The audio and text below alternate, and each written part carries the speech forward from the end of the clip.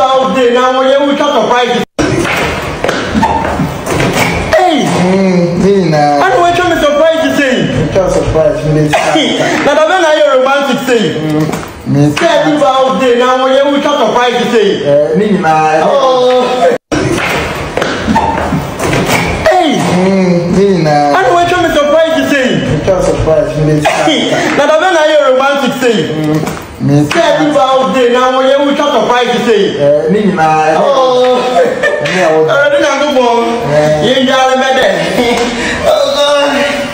Nice, mom. Oh, nice. Adam, about to Montana. But I'm coming.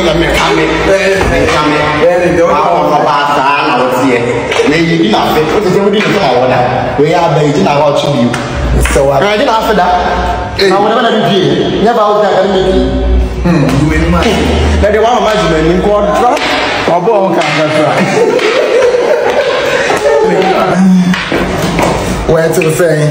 You see, what a surprise when you have some on me. Never been a woman romantic to say. I have to do it before you go two for 2 for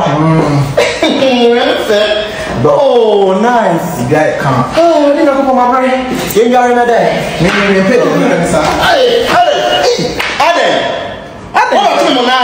Maybe I'm plan now. Now, what do you say? Well, I bet I want you to be on place one. I want on in here. I'm not going to for Valentine baby out. Huh? We're not going to for Valentine baby out. Now, come up on count this day, special day to say, and I hope there is 80,000 expensive baby out. Baby, I'm in there. Vows there is some apartment and brain of a house to me. Now, I'm not sure. One minute, I'm a so. I don't know if you need that. But we are going to be proud. Hey, I bet time I asked him, I'm coming from Point. And I do people. And now one agreement better not quiet. And Pama Grobber no one agreement me about the people. How I asked you, may I ask it? I don't know, we have a bull dropping my neck. I'm on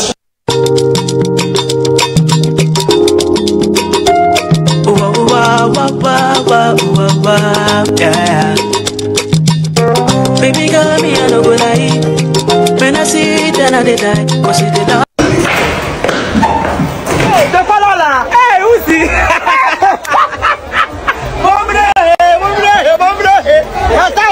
Hey, me back home. I'm so back here. What am I saying? I can't better cross my palm and then next time I come. Wow, me better to go back to me to go. Hey, I want to shock you. They shock you. Come on. The boy fasting to the victim. I mean, you're married. Happy brother, me come huh? No more you down. What you do? I want to go. I want to go. So one minute. What's the number that you? I want to turn him papa. Why God? Don't be waiting on this year. You got the weather. Wow, so hey, you don't back Roma baby. You know what you know child here. With authentic place, quality place, original place. Hey, when me find what can I today to me for him in America. The boy they need that fine.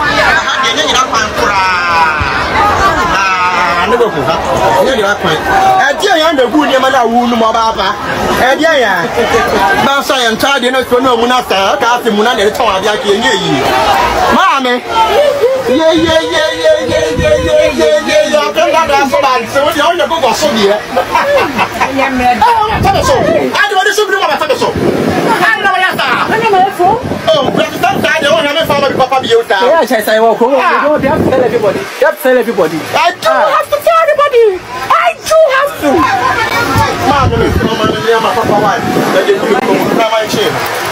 The man there authentic. Yes, original. Look in your page. Come on. Yeah, they're not fancy. I want to send them in any by step. Now you really can get in wow. Come on. Yeah, don't say shit.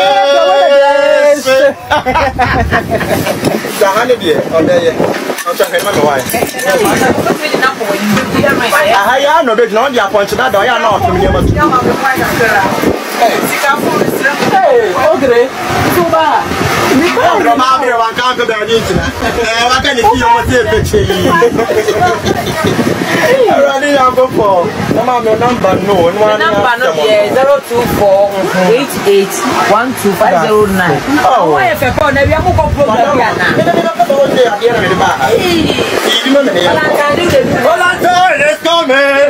Who is your boyfriend? We are 15 years, we are enjoying it. Who is your boyfriend? And I mean, you know, who won't cry him. Already young couple. Someone, Mama, not them. Mama Tolly. Actually, I see someone who said you're going to tell me for a young boy. Damboro, Brian, first of all, I'm come and tell you for nothing. Come on, I ask for you so. Not as an online, but didn't send no more. So that I'm going to pass the orchard. Myself, when you're why would you throw money? Ah, when you're the other from one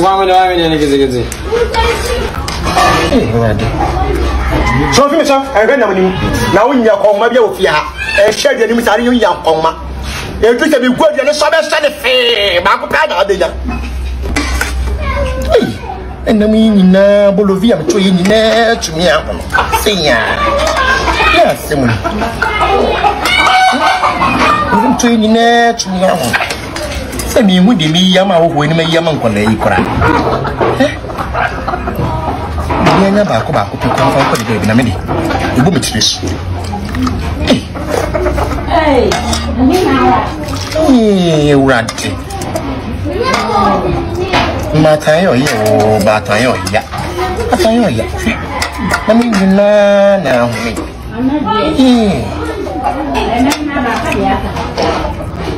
Naboro, baby, Papa, say, Mammy. And I can hold that. Anything. Any sort of bushing. Wait, pass out the cheap. But you could show on the worst man. Why?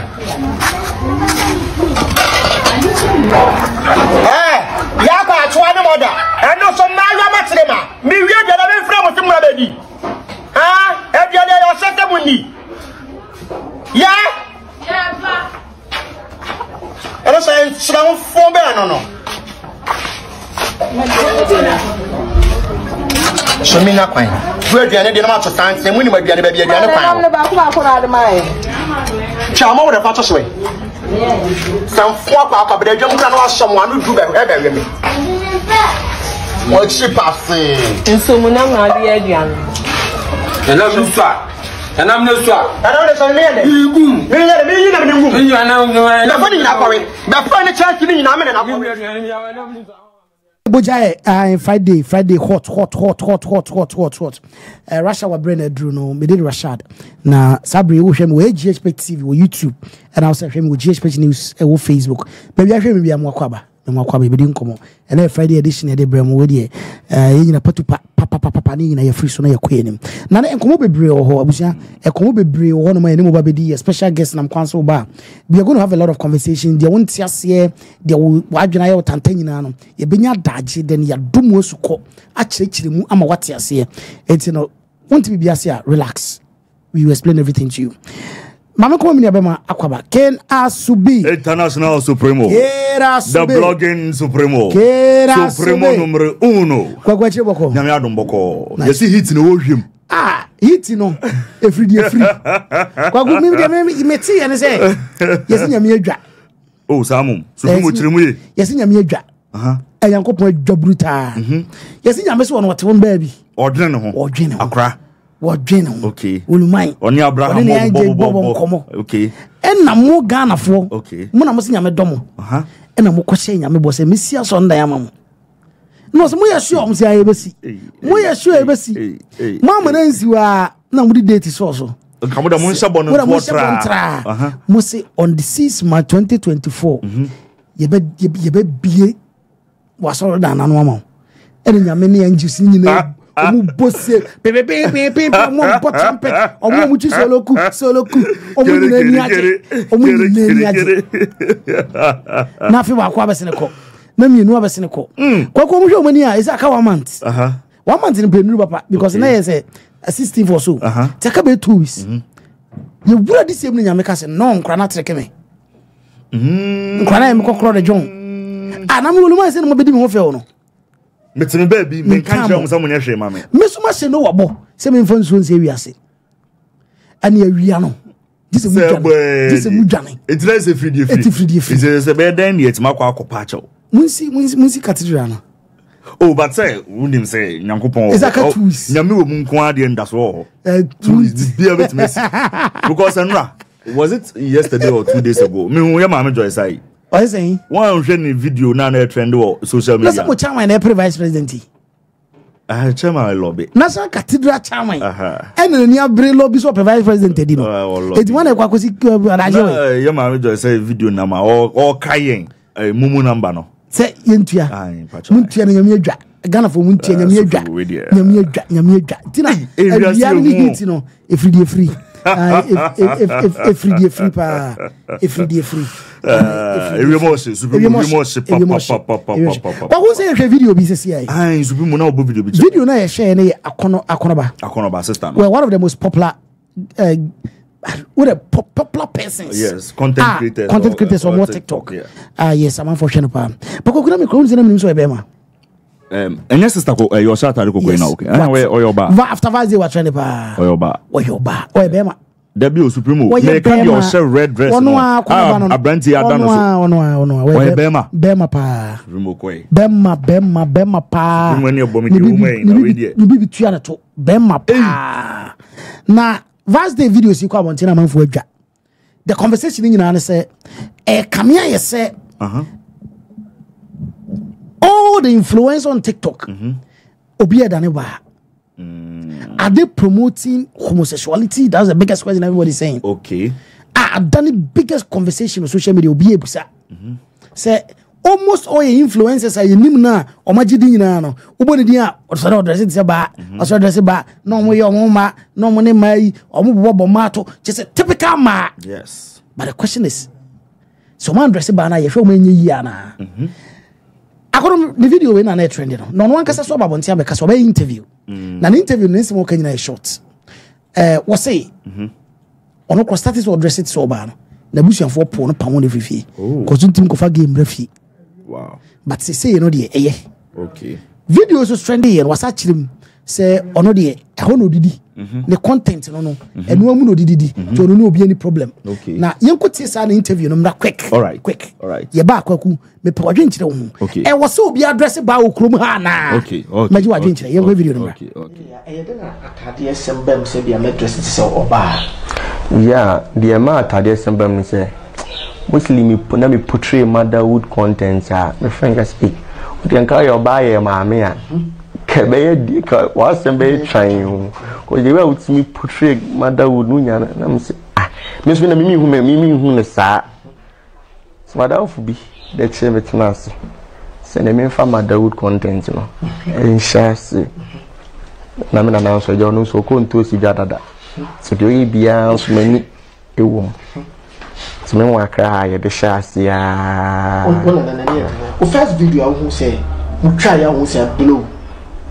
You do 2 minutes friend say the number say connect comment ne bana and the show kwane ubeka video ko. Yeah. And the video but the boosting TikTok pan video be the you was supposed to be I was supposed to bring to one but yeah I know na boosting my numbers.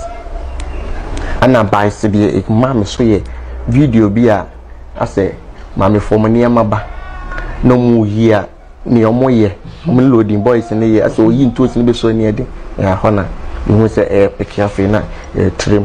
Wow. Also part to how not any until na so okay yeah I mean the men see us me send you be man was so touch so okay na e dinya no me dinya sawe okay me ba was a Ghana near was said this be picture no matter before Sebio said it was be active or bar we near the other might be Tago say yado again or be wow okay maybe by no name mabam okay and not team too my you want your wow because me say any day okay and that attack in the crowd obi so nyi bold and conscious in the legion Oh, there me sound that. Or behind me, and by no. So said it was the owner, and it's on why a bearmas was open. Commenting and I never as will be to me for phone to catch. Oh, phone so there. Okay, but why you feed you? Yeah, at one comment. Naman for the oh, comment on her. I know you have a fancy idea will be because when the one career about come one. Okay, but don't say I go by sir will be after dying then. Okay, but I'm not for you know. Who say be more to say. Maybe a Cosicana, but moves is here now, more than fan. Most other boys in the people now found to my and so you another. Yeah, for sure. But I said, I didn't my own comes out in Africa. I send be a mecca crown. Be we answer on when we are then the female number. They want to say, Trebia Muslim customer last word. We say, my picture and my mamma China and my Chamo, the armor, my buffo bar. Aha. So before we go a semi or becca, then pa. Okay. Did they be a catcher for some cousin with maybe no mission for now? And fat. Jay, fat, yes, I said, me, I'm another problem. Oh, so no. Someone would say that I don't depend. So first and oh, mammy, we no. Or no, was I. What you say, they won't be sad. Not well, so bad. Oh, I know I throw. Try me at time. Cover my brother, all of it be much of a time. They can't be, I love it. And I will boom up, but I think I'm in our way. Do not for hands to be. Yes, some teacher back who pay or G on the support say the way you be severe. Wow. So, the dear, it's no sort of my sorry. Nice one. Never mind, I could have boom up. Mam papa. A poem, papa poem because of a beauty. Almost a Pasubian muscle. Papa poem because of a beauty. Yeah, to make me you of me, mum. Can't tell me. Pay. Also, I give him a fabric my papa for no. Yeah, on who say you will not with that. Nothing now. No, I said the first born, so that's why for that cabal. Oh, let's say, I say, but for me, yeah, 2 million ago, calling now. But hold on, I mean, I was supposed by now, who said, maybe I met me a come and no draw into her no, at the Batami. Yeah, and I'm mammy. So, two pushes your father and say, hey, fine. It was to be friend. I go who you are, the banner was saying, Of course, I'm Akonoba. When I'm asking about intent and feeding shed me champion, Eddie Chiomoson. Of course, I'm Akonoba. I said now about send me my castle and the big guy. That's what the Minifika Free, you pay to me, Of course, I'm Akonoba. ABRO maybe na ko podi meduno mani sopa eni nkofo bi na ko pon na mo so ama me nyamo 19 ama obuo nimdie nyansa abamimu enti nipa kamia me fiwo of course ama Akonoba impenifo ka se mi se dodo ni sadio eden also intercrache ya enti wo dom ya dom na ma omo so a omo di machi ena me intercrache na so enti omo so ni machi of course ama Akonoba me na na madane abo akraman ama nsumro egu me hu elu mi moja yo Of course, I'm Akonoba. In penny forecast, me said, to do any side or also intercrache. Yeah, it's good on me. When I Yakoshabano, the ama yeka we crown was related to Kokudenti Makofa issue we crasso a buyer, me pessy a boss who papa on here. Wouldn't bill like parliament to say a passy. Yes. So say a bill I passing this is here. Obi a yebia or say we are careful. Yes. Do you know say a section of it as you stated?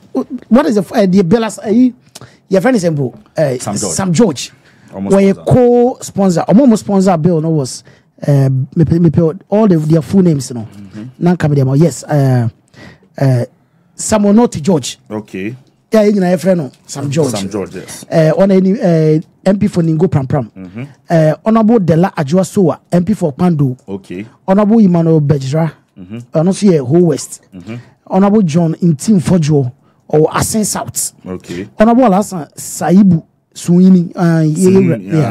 Tamalinov. Yes. Retana Odole Soa, Honorable. Also here, La Dadekotopon. And Honorable Helen Ajua Ntoso, also Cratchy West, okay. And Roxy Nelson Dafia Mepo, also South Day. Yeah. De bill you call Parliament. Okay. Now, bill no, the full any promotion of proper human rights and Ghanaian family value bills. And 2021. And they basically spoke about all those who are what this guy is doing. People are saying say he falls under the ally. Okay. The ally section. Who says who read omo ally na?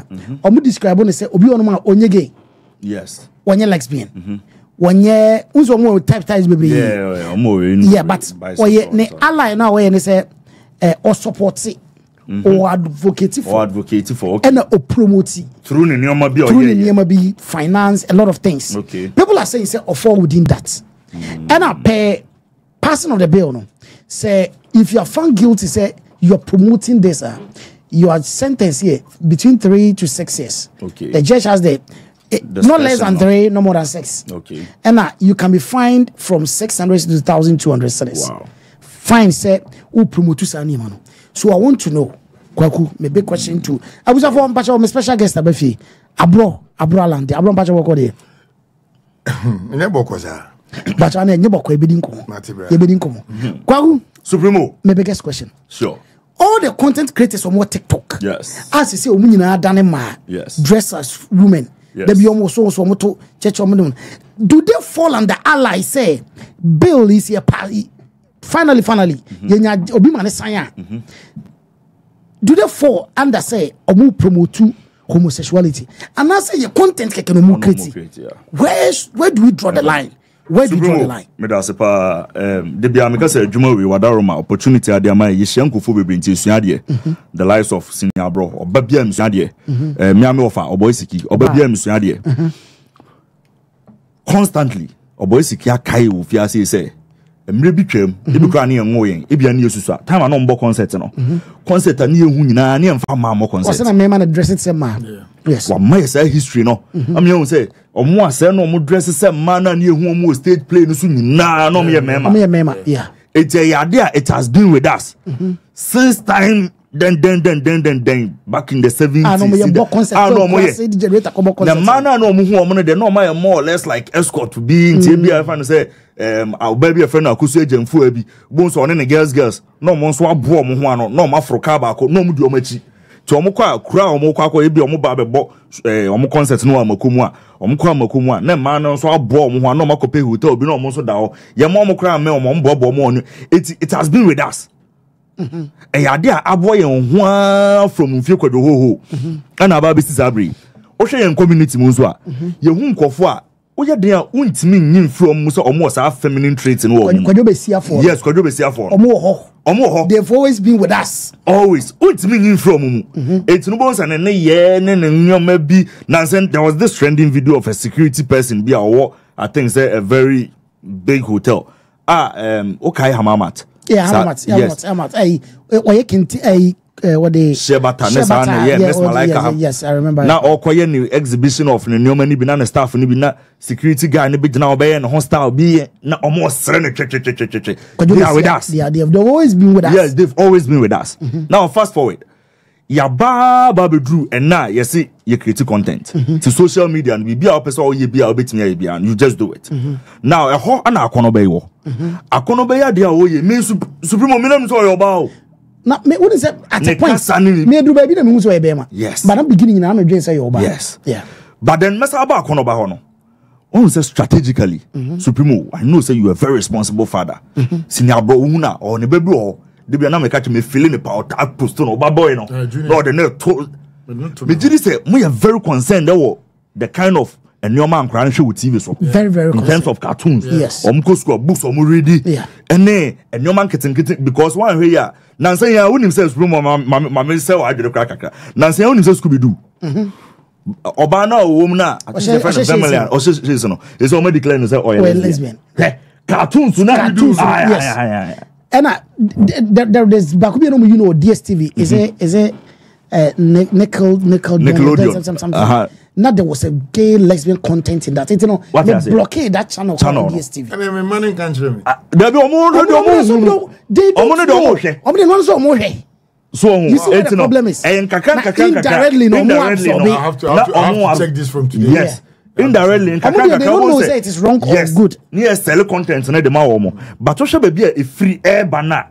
Uti say a deliberate attempt to say yes, sell content. Yes, sell content. Say opa ho. Ko back na hia de. Ubon say American TV series now training now. Yeah, there is gay and lesbian, especially Netflix. Every single movie on Netflix has an element of a gay, an element of a lesbian in it. Every single movie. You know, deliberately, yes, sell the amount. Maybe a Korea for Asia for no na but a hundred years, European movies, American movies, yes, sell the amount. It was a war and a baby do no. That's what you cry. But first, no cry. Not yet me conversation. Yeah, have you cry? First, Ghana, not yet me have a conversation. But you do baby. Oh, now say you what they have. On the pen of us or Nadia, Yinya no Yanadi, and also. But say no. Back to the bill no. Akonoba adia oyi. Hey, Akonoba no. That is the question I'm asking. Does she fall under ally? Yes. And I say, content can be creative. So does she or does he? That's it. But one says yes, because of unconsciously. What kind of say? It's and no. We are father back to when Nasa Obape TikTok or Facebook. Then Nasa will be YouTube. No one ni way na ni videos na. After a crown also or share or no share from aspects bay. So already a year nije and also already one say normal oh na so we kwame so no start smoke no and nothing na bill no emre bia wo ho a ye no bia ye ntemra na se emre bia wo ho a so won ntemra se kra na sometimes you test the law it's in say it me person said the supreme okay na so won tia say so of fall under the content creation no critique fair enough and I say or falling under the align aspect now you can easily test the law.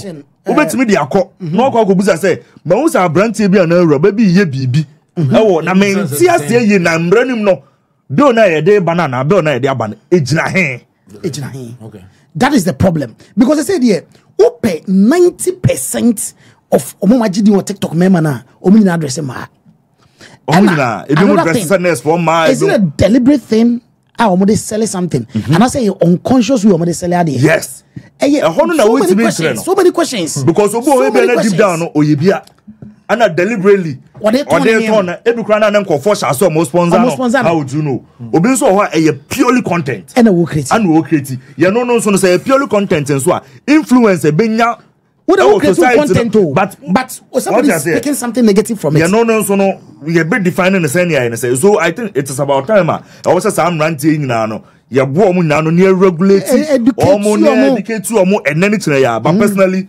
I don't subscribe to what they are doing. If you want to create a content, we create content be I don't see why we dress it say ba before you sell your content. Well, I don't subscribe to it. Maybe they don't. ABRO will be careful. You know why? This is funny. To me, funny. Na maminchia GhPage. Yeah, that's it. Na maminchia Jumani running in penny for her. Yeah, that's it. The respect you guys have for me, ABRO. Message me ABRO GhTV. Supporters in TV Ghana for no. Yeah. The thing here is say, politicians wrong. Yeah, na on money yet to say the nim so muti area on my view. No, we live with them. Yes. Tell me a politician. Hey, Kasiapa. Now prayer with the MP and I'm Simon some Dr. Samuel Sapo in Shiaso. Oh, that in Shiaso NDC mu. Me a ward chairman for 4 years, branch chairman for 4 years, in Shiasu constituency whole constituency vice chairman for 4 years. Me and I'm stepping down. And I bet you any NPP. I came to NPP for a reason. Okay. But I don't look at the Indian discussion in there. Okay. You see, Bill way I must say impasse. The first person is so much in me. I didn't see. Yes. Also dress it say my yes I maybe I be a man NPP my winning power. Oh. What dress it say ba? Oba. Me dress tomatoes for man ko dwom. Na me tomatoes na me dey campaign man na dan koku fuado. Yen san yen ko yen ma 4 years ka 4 years 4 months for nana. Yeah. Central market one hu me da. Yeah. Me boduku Say the way a bit more related to the market. Say the way many man, you know, sometimes you know a jovial way be obeya. Ni pardon my boss. Be man no so by where they could be see no shadow crowd on. Not necessary. Say be a way who the promote. Yes. Who the promote. And so the promote and also the promote. No necessary. And so and we again so the promote sa gay seminal. But it be depending the way me kai me and madam for so day. Me see me njani di mboda. Oh boy. Yeah. So day. Tell me you produce movies ni ebe mufro no. On Sam Daku sinenam. You know the movies the go float.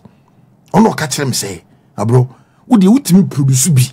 E me ba bonten kwa ma yede de ka. Wo de gu ka mu, e de go float mu a, wo be nyiska chen bibia. Na so wo kwa na onyiska fogu Ghana Commercial Bank, wo be kuma se na da ho. Sa futu no ye free that de biam ka say, sasem no so de ka kire me yakopon shira no. Sure. Baby me duru nde no, so de wo be 40%. And I will never lie that thing. Now the point is, tell me now, Mr. Semiko float, you know, strategically. Usina sa woton a, obi amponto. Inti me talking, and I'm too skinny, and I'm too brazier, and I'm too bareback and mad him to me. To my semen no funuma, no my same skinny. Tikani ko si kroma nam dia ma, me suma bone so ndram nam kura king. Yeah. Part 1 and 2 5 6 1 time I show. No ma wo so me to kakra. Hey, then baby go me home. No more. And you can't imagine how I was selling those movies. Okay. When I came into MPP, because a Michelle school uniform called Won't Me TV, the records are there. You see, I'm trying to Won't Me TV, Michelle school uniform from Fear, Namediaba. Namakojum, Central Market, Agogo Market, me call Yeji, baby, Omina, Michelle Mantali, Obi Omibia, pictures are there, videos are there, Michelle Mantali, and a DSR campaign, no, not necessary, say. And that's what they promote. Yes, that is what I'm asking. From where do we draw the line? So where the content drawing the line. Obi on what TikTok be to me, no, he or she is also creating a content, unless I do for me teaching. How do you know? How will you also know? Ejako a lesbian. But then you look at the Ejako a lesbian.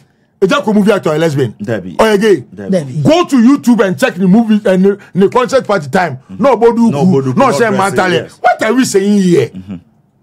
Yeman nimpano. Yense nimpano say. Ni sune ne bang et saying. Rashad. It's a bunny say be a play roby. Be a fancy dress. Tell me you go so rotate. You to be share mentally. Ni a say and there's a lesbian. No. But bro, do you understand, say? Matthias, some people are who say they pushing the gay agenda. No, push power. Escafoni push power. It imagine say, don't you think say a bimbe pushing gay Ghana? Oh yes, of course. It's what would the HDN no? Any do push one age me? It's not mature say. Imagine say somebody. Wait, I might be wrong. So let me say it. There's an actress for Ghana Hanoma. The movies bad and say pa. Tamana movie just no movies pa. The movie be another was a gay content in it. The movie, every single movie. Actress. Not yes. Not the movie. The movie is not GD pa. Okay. Not there's always somebody who is a gay there. Is gay part of us? How could it be part of us? Gay is part of us in the world. It's not mature say. Now me a gay obey him. Me a gay. Me a bro me a gay obey him. And I'm do be two obey him. You want me be a munye gay, but we didn't afford to jiska. I will gan ham no kasi. Ah, na so then that's why gay. What was it? Gay na here na friend say ye di obi to a eno ye gay. Sana Ghana for adwene yo mu. But obi so timi ko di obi to. Oh no be ma ne ndi no to. I said ye. Which one is gay? The audience said ye di no. So here is the case. Ya ba social media no so no. Bozu social media no nsem ho. Me no mi oni animo. But when I say educating in Punch, I can't say the over fast side, my fast side. But I can't quench who say social media no so no. I dear be obey a dollar, but Tom Kunkran be out to me. Nay, any criminal be about say, or your Kwame Eugene. You're not Kwame Eugene, or your friend say, Kiddy, what break kidding we. Now, almost also your board to cry that winning. The one with your board. I challenge you, they be Michelle can say, challenge me, Pemovemano. Some of him will be. Bro, where I'm coming from is this. Let's. I think say that portion of the law. I was say explaining here. Yes. What I say, I feel say now Parliament has approved it, but I can't say the sign. Do you know where we have problem? Because Attorney General has already said. Rashad, but do you know where we have problem when it comes to the mra at the Beshe Ghana for Konwa? Yeah, for Beshe Ghana. Yeah, passing mra Ghana has here. Kusi Bruno Krumentisa. Your MP even have to make you understand. I say much said no, but before ombeji samre na tum no. E say when pinu kura ko constituency ko tie nyina no because we have sent him there. Or he ahead there. Yeah, that's how it's supposed to be. But the local parliament, near Jetu, your parliament, and MP, but MP or Bansi, Akonoba, Nakasa, Babato, Sabi, Toy Quatia, one city, Yaman Cotton for one as Yanaba. I said to Kumaya. I don't any Kuma, and MP the Kai. It means that. See, a some men say, Bia, Memo being a lesbian, MP Biso Parliament on Tiasia. Oh, and they say, be more baby, I think so. They don't support a lot of people. What would they say? I want to make sure. But the Miss can I say, Oma pass it. We said, Lord, we said, Biweno, Emma. They really didn't do the grounds education. The grounds education now. They didn't come back to us. Yeah, social media. Yeah. That was what it was. That was what was it. It was Supreme Nanka who make a pana who make reference to a certain actress we are on person consistently. Yes. Or your movie yes. Factor bisa. How would you know? Say Bukana she's been sponsored or sponsored. You know, about it. We are trying. How would you know? Almost a test waters no. The sponsors of these things. Yeah. What they do is this movie bring an element of lesbian and gay in it. Now, like we are going to sponsor your movie, may probably pay about 70% of your cost and everything. Yeah, sure. Yeah, Shadi. About if you when when it come in what's the general conversation around the movie. Could be a gay but I said, oh, I that when what's this it's not I said wait, a problem. A bedroom baby no nas with no. Who's it? Supreme we record the room to more and what was. Don't say you drew baby the conversation has reached the level I say a man the NFH man. Yes, I'm for say now omni mad in film na man the riding. That is the conversation where we are now. Almost a man and only one. And two, they said another conversation here. The obesity them where they for me home. Yes. You see. But first what I'm saying is this. They should educate the influencers. Yes. They should educate these TikTokers, most especially the creatives. Yes. Or say education because so. And more what say, dear me, I'm breaking the law. Yes. Dear me, the content me creating. In your impact be our society. So that is it. This is the time. Simple. This is the time. I'm happy say Nana Kufuor a reshuffle. What Pam the tourism minister. The creative minister. My two videos. Yes. My two videos on Pam and Pam and Meniajepa. You see, some of these people. Yes. If say Yenso, Yajumudawa, we also call them, tap them. Na adia no mo ye na efi say bi omu di promote say no. Yenso mo mo script say mum fat this direction. For oppose. Sadia no. You understand me? If say Yajuni ye adwuma pa because ye hu di omo ye say bia obi na sponsor omo say omo na omo ye it's the best thing is the best thing is a Ghana run M-Pesa. So we see somebody doing that thing who is making confused in the country. Let's tap that boy. Charlie, yem bisan do you. Oh, the shows dress your ban. For promote against lesbian for your side we see near capture no. A creative art Juma. Yes. Education making now. Ibrahim Mohammed Oh, I know mom dear. Me say Adi Kufuor do ye 8 years women teaching free SHS. Say ya permanent. Say creative art. Teaching free SHS Nana Kufuor the Pamo Pami the creative art minister no. Many Jason free SHS buy. Many Jason creative art school you see. I'm telling you the truth. 8 years once ya kase school inti but school dey acho there you be no obi ni da wa what creative artist na one day mu invite me na yenya daje ni nkomo about Pakokre Kumante because I am willing. Is it still at the deputy? I don't want to say ya pam the boss and pam me nim there but me say so one day mu invite me boss e be na ya say me kasa me but makase present or your board and a blogger board no o invite me one day 2 hours on creative act. Nyankan Sembi. Pakokre Kumante was a DJ. Not just big DJ, a classy DJ kakra, and not be a big DJ, and not be a radio presenter, or be a producer, music, no somebody promotee, or produce movies. Love una Pakokre Kumante one day. ABRO was expecting say, by now, ka one theater there. Yes, Saka. Create me aka. Yeah? They my mama cocoa and then Obi catch him. Obi friend phone say, "Who you charge the? Obi catch him straight. Mom can or say, "Bro, who you charge the? Who go do my cocoa mantate? Oh, do the Just see Mami at him because of deputy minister. Ah, make one see the content. How wanna? I see me fucking. That's about me also a mate. What's the name? Why then? We meet. Oh, say, Sansom na ya mo kan. You tell. Okay, you mate. Sansom na ya mo kan me no. Na na ku fodu njina baby anka say. Na djuma ni nyina odbema Dr. Bawumia na ye. Dr. Awa. Aka kire Kumasi ye say, makoke kumantedie obeje djuma na ma na ye mo. No jina ho. No fa ma onya de on ka je so fa ma. Say bi so o candidate. One day, be say one day the fact me go on. You be bawuro. Eti Rashad, I think me dem semi nyina say the creative art industry omon try say on be nyame biye. Sa TikTok for na won me hu say creative art adjuma. They are doing something creative and if you say be ha nkola ne ade na and the grow back to the fukura mfa because akolai opa DSTV fa code to baby onti obeji wo phone oji wo phone ni wi na wa se akọ Google na akọ say ye the password to DSTV so e den yi me back na me wife police ni wo no onim computer mu chemi otimi bo ade bi no bi say dada hwe we say na ode no kan wa se akan kire me no wa chire me mu na me amedi me phone ko iPhone ko me ni mu me cameraman ko na kire me it's about time. Yes, it's about time. Yes. But my next issue I want to tackle here. Yenya ABRO Fiade, we need to talk about this issue. Okay.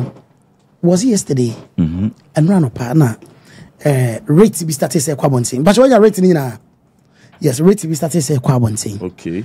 Rate ni na say yeni aba matter Ankomah. Was say yeni aba makwadwon kansa. Aka sem bi a kire no. Anye ne de. Okay. Anye ne de kra. Enti no. One ne me social media banta bia. It was na court. Na na kasa mu nyina ne say ogu ne hu fi. Also ogu ne hu fi pa. Kwa menim say what rate na let's start starting free there statement of claim na say men cost straight to. Let me deal with you. Me one kind mom na. Okay. Yenti ma ama atiefo ntie ne ye. Yen started with the rate of summons now. The first one an action have been commenced against you by as I sent you now. They did kind the first one date in BBA was no. Date in BBA was no. Yes. Plaintiff and defendant. Yes. Okay. Yes. All right. So in the High Court Accra AD 2024 Supreme Purchase no. All right. So plaintiff Martha Ankomah with her address captured versus the defendant Kwadwo Nkansa aka LilWin Mal 7 Achimota. Yeah. So to an action having been commenced against you by the issue of this writ by the above named plaintiff Martha Ankomah, you are hereby commanded that within 8 days after service of this writ on you, inclusive of the day of service, you do cause an appearance to be entered for you.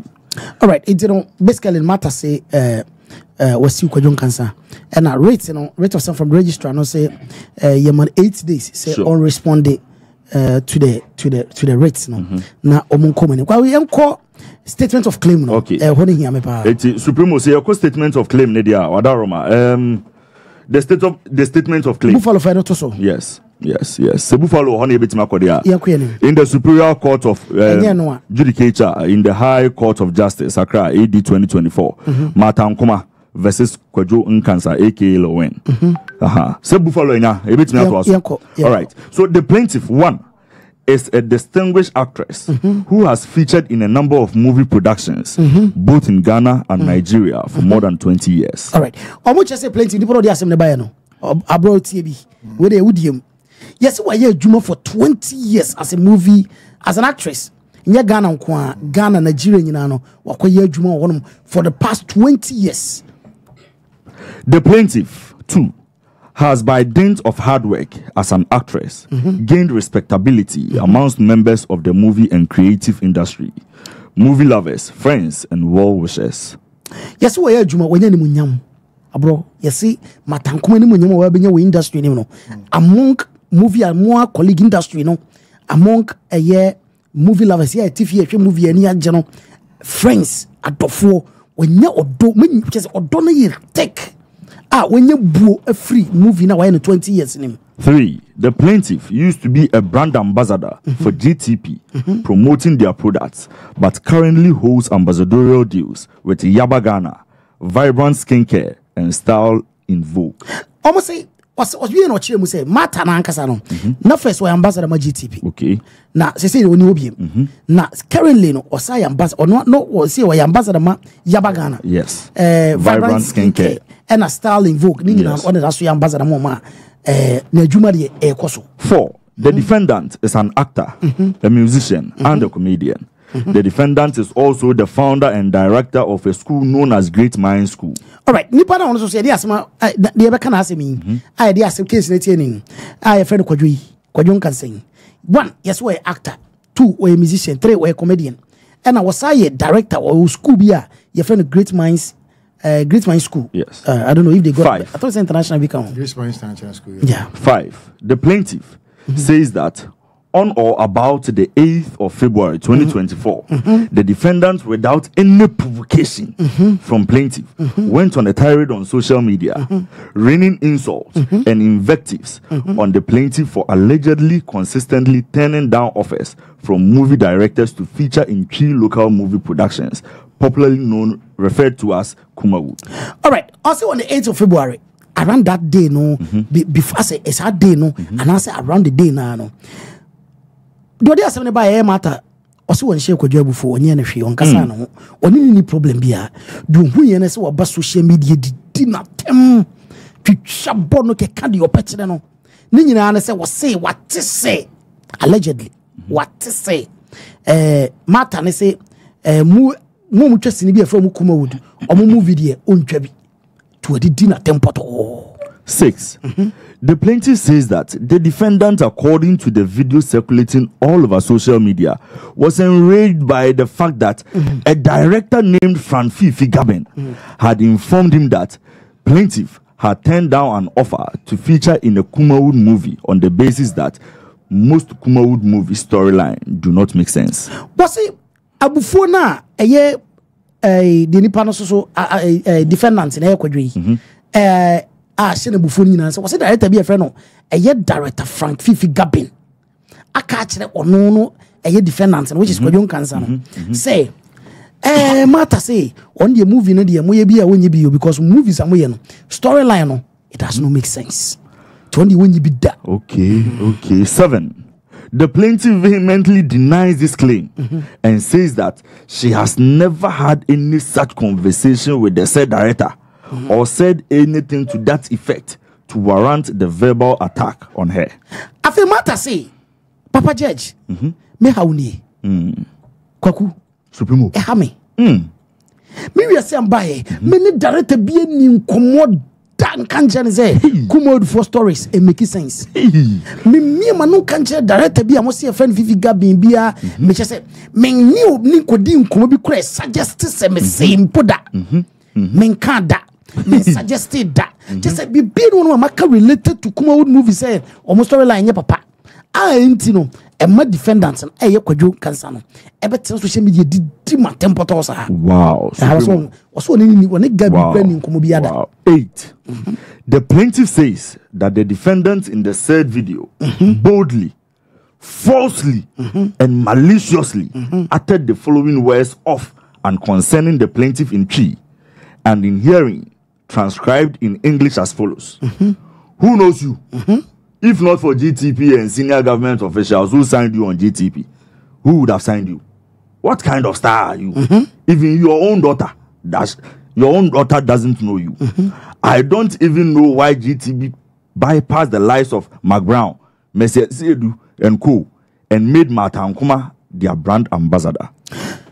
Afi mata se Papa Judge me semba ko hamba ko bi na tum de no kwaden kan ha me bebre o okay na de ye me yapa twa me nsunu mu etimakoma me bre me dakora me na aye koda na e ha me ani say aye abrantie ye friend Kwadwo kan sen okay ebie na no e wa kokudrom abra wonim se wo twa ntro ebie na no egu me hu fin okay e ka kire me say na me hwan ni me enye GTP fo and the farm say ambassador e kan wana nkeni men and na Ghana politicians and penifo mu kroma na so men sade me koma GT before enye sa na kan wana nkeni men Abraham McBrown wo Abraham Mesiasi edu wo na omatwa omunyina ho na me ne ye be fa me wow obi anu to akem say me am ba o wase be bampo ni me sure judge asem na me ya wow 9 the plaintiff says further that the defendant further uttered the following words, also in Chi,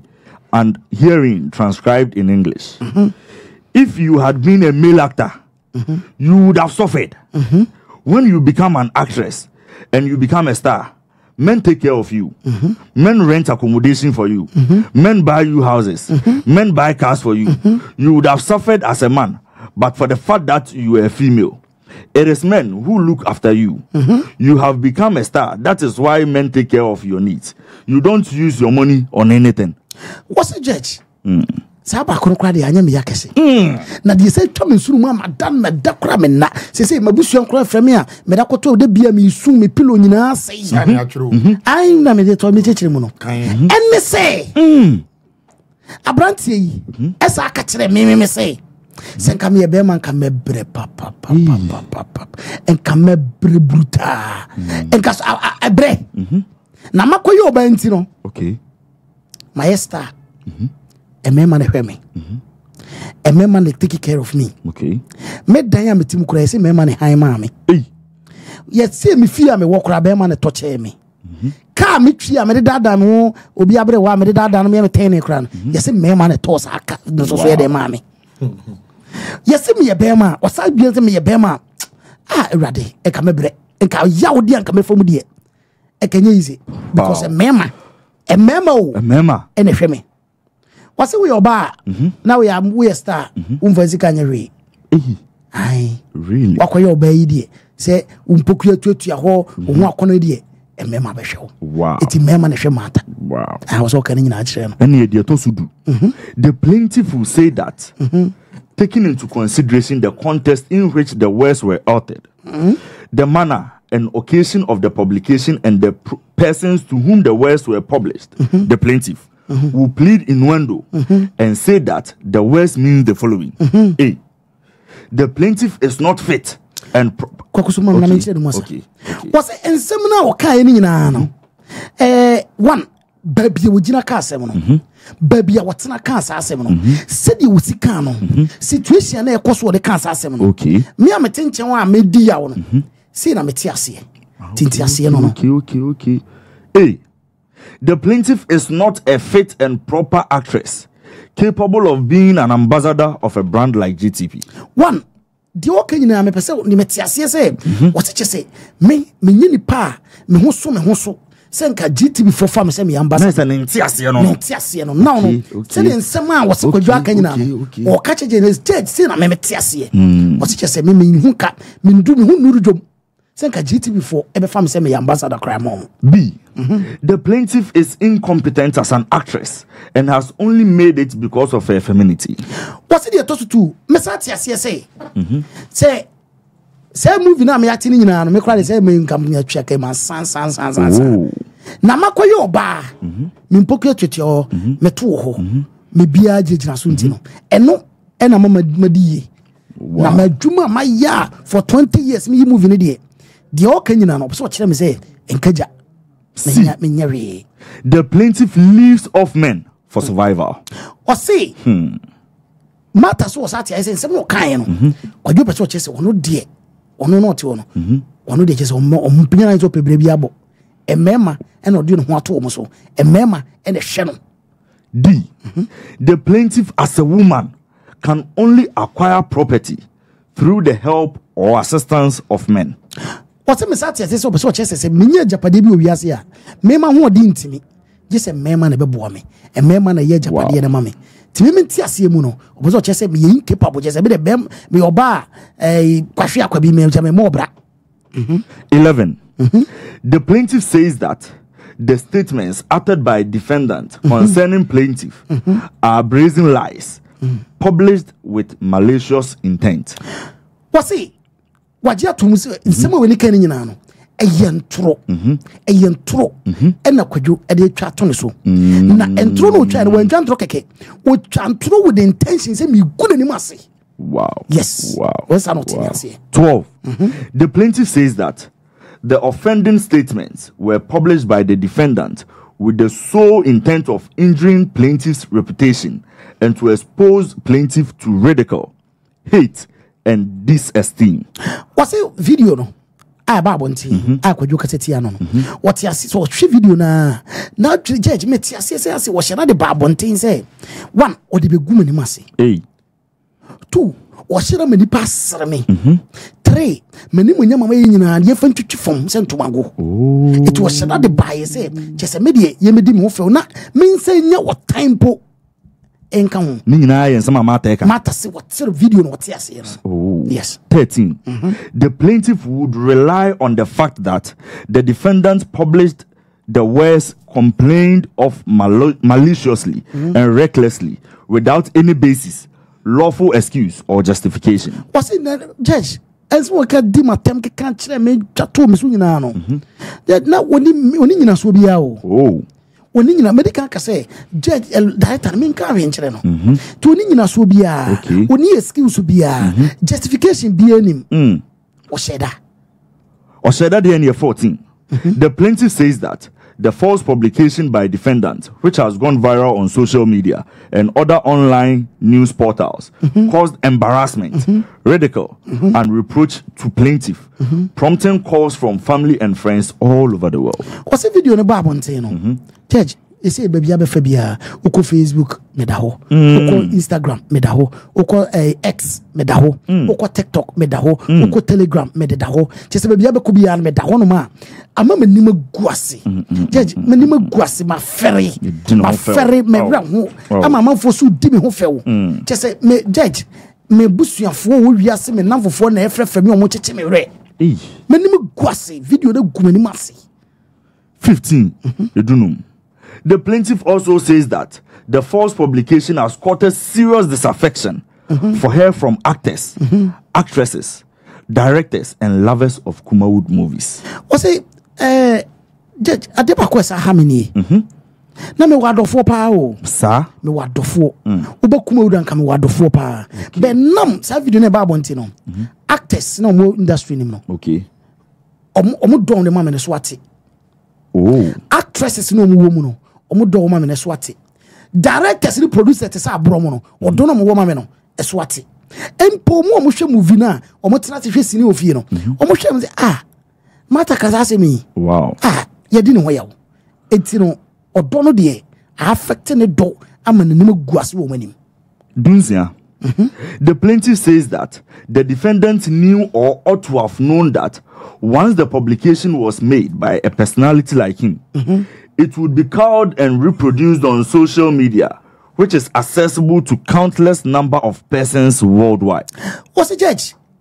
Say Ubiana can't answer me and come in can amicasi. Nipa Hunubiana can Kenya. Okay. But coming from a response, a popular person like Kwajono, me did the second Kwajonim say. Ni jina bia wo jina odo awo ni padoma ehwe no ene se ni pesi pen asem no asem obeka no no nim se ebefa ba bia obi abefa bia postu ewiase ba bia obi e ka ho asem eti de oye no wo sheda because o nim se se otiti ni padono ni pa hwe no eti wo kai beko echi nti no beka no 17. The plaintiff says that the false publication by defendant has not only tarnished the image of plaintiff, but has lowered her reputation in the eyes of well-meaning people in society. What's it? Omwa say aside my reputation, who is about for me na echi no. Nipe wo society no mo pe mata asem, mata de ompene wasem mata de okra na ho, mata actress ompene wasem say, mata we, say no say omu nyina mfa menye hwe. 18. The plaintiff says that the publication by defendant has made her appear contemptible before her peers and other right-thinking persons. What's it? I'm for doing some ye. Say me now for me actors actress or doing some ye. Or doing some young maswo. Or doing say I say. I must be able to me and I make us by heart. Me other colleagues say, as one of your more bra, as one of the and you move Papa Bino Mui, Abraham carry. 19. Wherefore the plaintiff claims against the defendant as follows. Afei na yedru baby a afei de judge ope afri ne ho. Okay. Afei na yedru baby a matter e demand said the judge no. Judge makame hawo. Uze begini wa be kane hawo. Say no kafa me ho. Menti ase nso me wo na se me siti ase ni. Afei judge the empesa wo yema me ni. Antisana wherefore the plaintiff claims against the defendant as follows in the follows afei na yedru. Any supremo. A declaration that the West who knows you? If not for GTP and senior government officials who signed you on at GTP, who would have signed you? What kind of star are you? Even your own daughter doesn't know you. I don't even know why GTP bypassed the lives of Mark Brown, the lives of my Messiah and co, and made Mata Ankomah their brand ambassador. If you had been a male actor, you would have suffered. When you become an actress and you become a star, men take care of you, men rent accommodation for you, men buy you houses, men buy cars for you. You would have suffered as a man, but for the fact that you are a female, it is men who look after you. You have become a star, and that is why men take care of your needs. You don't use your money on anything. Published of and concerning the plaintiff and contained in paragraphs 8 and 9 of the statement of claim are defamatory of the plaintiff. Was it the Okafa Menunano, Judge? Medicanya da church the mumu, was me de me wine, Macbram crow, I don't yanko for a man a shemme, me de me more brebia, a taddy bed, a diamond, a cametimina, memman, humame, may a byman come a bread animal. A fee judge. A hardring, a woman who fee, a woman must say, a diminution in our form, as the judge the mason of free war. Supreme woman, I was not for more saying, damages in the sum of 5 million Ghana cedis for the defamatory statements made by the defendant. Afe, judge, wait a Mr. Ogumi Hufi. ABN is a Kubian frame because many Muguase. It's judge, Mr. 5 million Ghana cedi free Quadron cancer for mommy. 5 million Ghana cedi quote the currency, I think it's about 50 billion. 50 billion. Yes. That's a bruska. 50 billion. Compensatory damages for the damage done to the reputation of plaintiff. Afe judge, uji 55 million Ghana cedi mami wia. Afe manen patame. Manen sam patame. Si wo kumeni masi. Eni kwasi on sam patame. C. Aggravated damages for the reckless and malicious publication of the defamatory words. Another judge, we also another damages for an ingwasi and aggravated me publications in a quabontin or be a truby be a cambino as a judge, Mr. Damages, Mamma. Why? D. An order directing the defendant to publish an apology and a retraction of the said defamatory words with the same prominence. I feel judge, we are. What did you say? We need 5 million. No what compensation. No what damages. We need mammy. I feel manen sanko trolete. Onko jina baby. Baby would jina edi gumeni maseno. Onko jina wa. No onfa cho pakesiye. Mammy. Wow. E. Injunction. Restraining the defendant from further publishing and causing to be published the said or similar words defamatory of plaintiff. I feel judge we are but fa so bobi to so say a free na ekono monka asem bi say nguma ni masi biem monka sentia me monka sentwetwi me eno no a free ho na ekoi no we are Mr. Fa no to so mame. F. Legal cost. I feel judge me ba hai me fa lawyer ena me ye bibia maboka eka mabo wo court ni nyina me lawyer mafa bibia mafa court am de bia me ba na me ko na me tikam na me no judge me so jika ni nyina jika ni nyina mame jini nyina ese no so e fa mame supreme ye no na ese bibia ya kan bia no was dated at Ankomah Apatu Plant and Partners on the 13th day of February 2024. Anna ni Apatu Plant, a lawyer of the plaintiff, a sign ya kama the registrar High Court Accra. It's Monday and Wednesday, 15th and 16th. So Wednesday and 14th. And that was on Tuesday. Yes. Okay, Tuesday. It's Tuesday. And judge omo sensan bibi a court. Omode aba Ghana for so sa kan bia ye ka ho asem. Na kwagu answer na me koso no. Supremo. 1. Okay. Matter old video be resurface. Na ensem na eye Director Fifi Gabin so catcher no. What she's saying in the letter say one kind on enter director bia. On carry guy director bia. On carry no. Old video bia I think say she was in the studio of Hit FM or if I'm correct was it Accra FM. Yes. Accra FM. As Sophie and she was saying the same thing. Okay. Let's watch the video. Emra. Mata my Emra ye musini twei ne ne keka ho nyina so. Enya kra this time no still na munya bibi kakra free mu. Wa wo produce and still na wo show bi ase. Oh, Nyankopon adom. Me a producer, executive producer. Okay. But this particular one, no, enye media, obidia. Shades of Grace, no. And you also for obidia. Pastor Charlene. Pastor Charlene. We a producer. How many years in it? Oh, me produce December Productions, a happy surprise 2021 3 years in here. 3 years in it. And now we nyambe ye producer no Robi abapenya na sikada so batora sa ro we the part we mean to me play bibi abase. Oh, my rejected Rose Bebre. Ane fadem Bebre. Because basically I look at the storyline script no. Se me kind script no na sebi nyanse bi enima mintwa. Nyanse enim se ya. Once a snippet of one in 9 hunity, Unhunia or more air patch. Osha, unya a foot will be a film.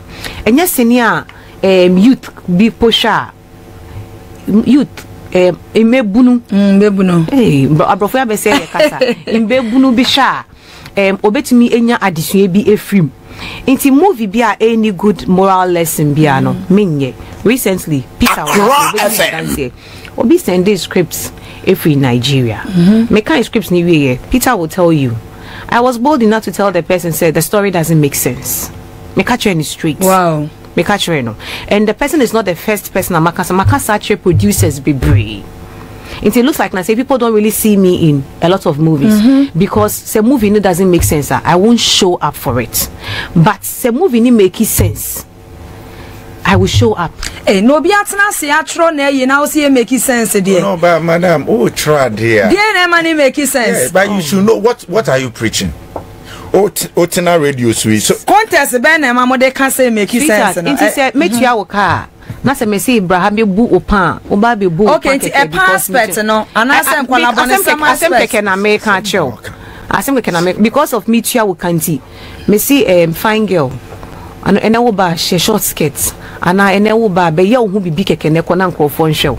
But matter near ya waka say make sense no. Dear insa na ekeka boma. A storyline no make sense. To say obi atro scripts. Adia mi hu ani say oni obada wi na we kum no. Oni obada wi na we kum. Okay. Obi hwe sene na dem pa na we sua wom. Okay. O kunkum oba o promote imba kunkum ana say o then na o promote sweetheart e was say obehwe sini awie no na nyansa ewo mu no utumi kra de ya na sesem e di tu bafo ana seta ma wo hwe sene na ka say eh we de etesio ana bibi esise yo nti bra na wo bo no say we when e sene e che wo no asema na ye ka ho asem na sene fu ye yo what you say e was say sene a wo betwa no enye te say light soup say abenkwan enya all the ingredients wo mu a sebe wo sha wo ka say nkrofo ya trust sene asemi die la say to bra kweku ehun efuto pepepepe ni ehun we no mo aka no ba se wo behwe sini awie na unye futuo bia emfimu na ensakra wa brabo ensakra wa dwen never impuntuo embra wa brabo mu ni oman no mu de there's no point being part of it. Supremo. So this is actually an old video. Yes. When your recent video and as a response, this is an old video. Okay. Oka like aba. Where is you by no muka say asem we the matis work on radio super you and a video na start here air security again. This is actually an old video. Okay. Abro. Yeah. Say that we nya course sorry there. Ya dumu jana. No, Rashad, me da say na me share wa hwefo bio. But let me send this warning to Ochiami. That is the so-called LilWin manager. Let me say this warning to you. LilWin manager. Yeah, my man warning us. No, please. So-called, please. Come on. For me, call whatever he wants to take me to. I've sent this message to Ochiami. Now I'm reading it to you. I wonder why you are warning me, ABRO, not to talk about LilWin and Matters issue again. That is disrespect from you as so-called manager. I have taken this nonsense from you for long. And it's time I won't take it from you again. Respect me, ABRO. I've sent it to a chairman manager, and that's it. Wow. See, me nya abuawo. I'm keeping to chairman then. Maybe I'm bassing so. Me that payroll so. Donald boy. LilWin is not paying me. Donald. And your dobia me woman LilWin. Now let me read the history about LilWin when it comes to me, ABRO. Or tell me what bottom. Oh, woman before us, who do I go remember when I'm not about to. Can you warn me, ABRO? Can you tell me warn me? Before LilWin, and Zach Benantino, now me mean him LilWin. Before Sean City Babano, now me mean him LilWin. Before what Siame, Obabano, now me mean him LilWin. What bottom papa? To call me ABRO say LilWin matters and men kebu. Do you know what? I am sitting here today and I'm telling everybody in this world, say, nobody in this world can tell me to stay away from LilWin. Including Otiame. Wow. Do you know the way LilWin bred these 2 years, Simono? And never LilWin Feminiano, Otiame is part of it. Oh, so any manager? Yes, so, if you're a manager, you need to manage the artist well. So Otiame Persia can sama. In someone who saw me can barely week ago, no, or Pamimbo the voices in Pia Bonti. What is he saying now? Is he okay? Is Otiame okay? ABRO, I would say. Mama, from me, course 11 o'clock. Akonoba me the ban or yes, Sam Akomah.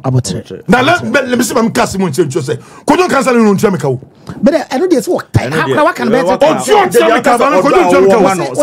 It's the love I have for the boy. I know the Hakra, what can be brave? Say you joke. Me, LilWin. I could send you in Yamu Bogoso. I am papa nam 69 years and 19 so mu e be hwe LilWin on stage so. Wow. I'm a chrome hene. Bogo so hene fa akonwa e be tie nim hwe LilWin. These are some of the love these people do for us. Ma bo blani bi o. Me nya kola wo. Me nya kola wo. Ma wo miensa. Why be hwe? Ma bo blani bi so. Rashad, I'm not bragging.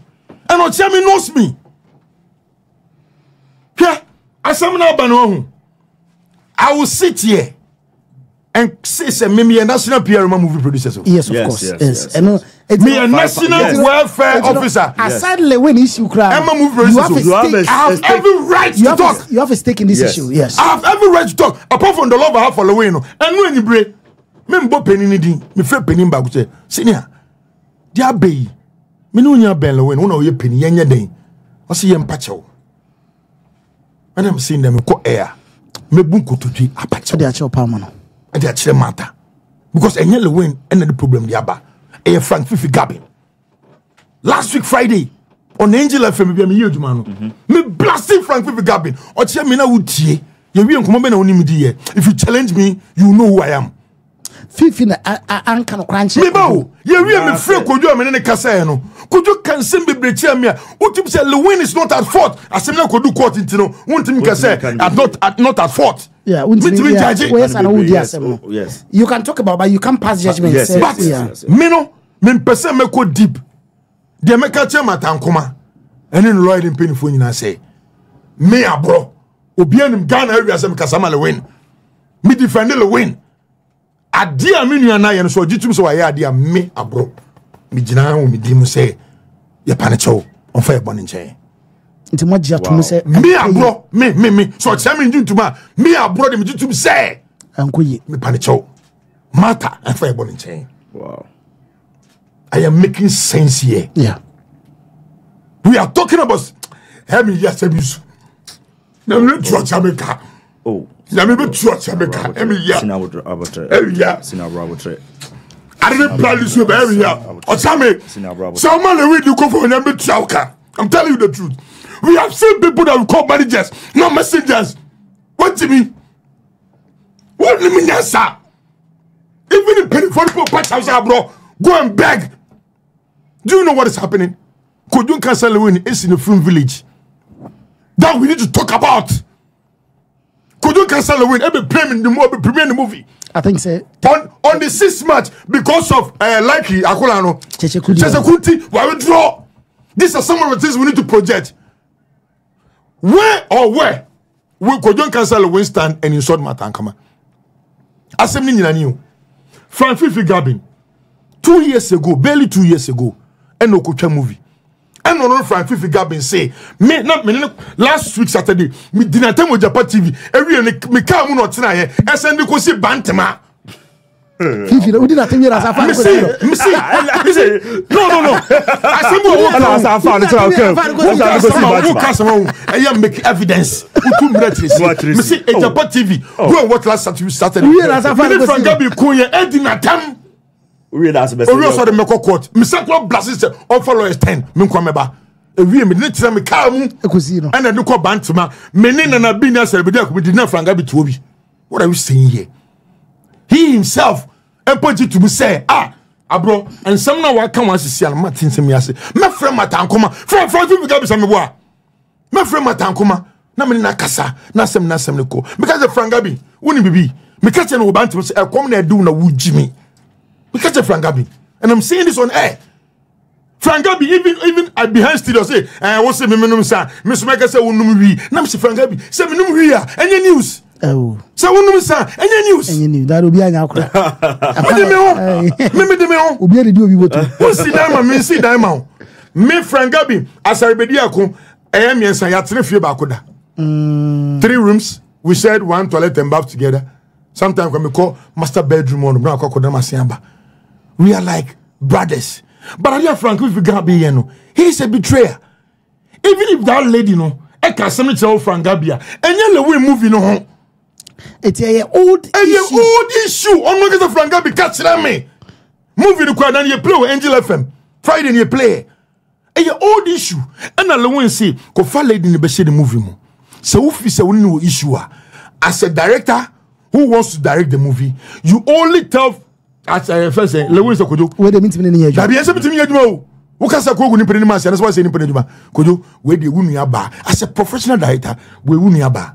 Freno na woni nkase de base kan be de baby for sa adwene to LilWin trim LilWin na be freno sister na they say ufi se matter and LilWin so obi a everybody loves no if LilWin afa phone na wa frame matter say matter me adwuma obeka so ma obeka LilWin adwuma kura wa ye ne bringing Stone Boy bringing all these artists down bringing all the movie stars in Ghana yeah so many of them Van Vick Amo na Frank Fifi Gabin Waka Kasim will tell LilWin.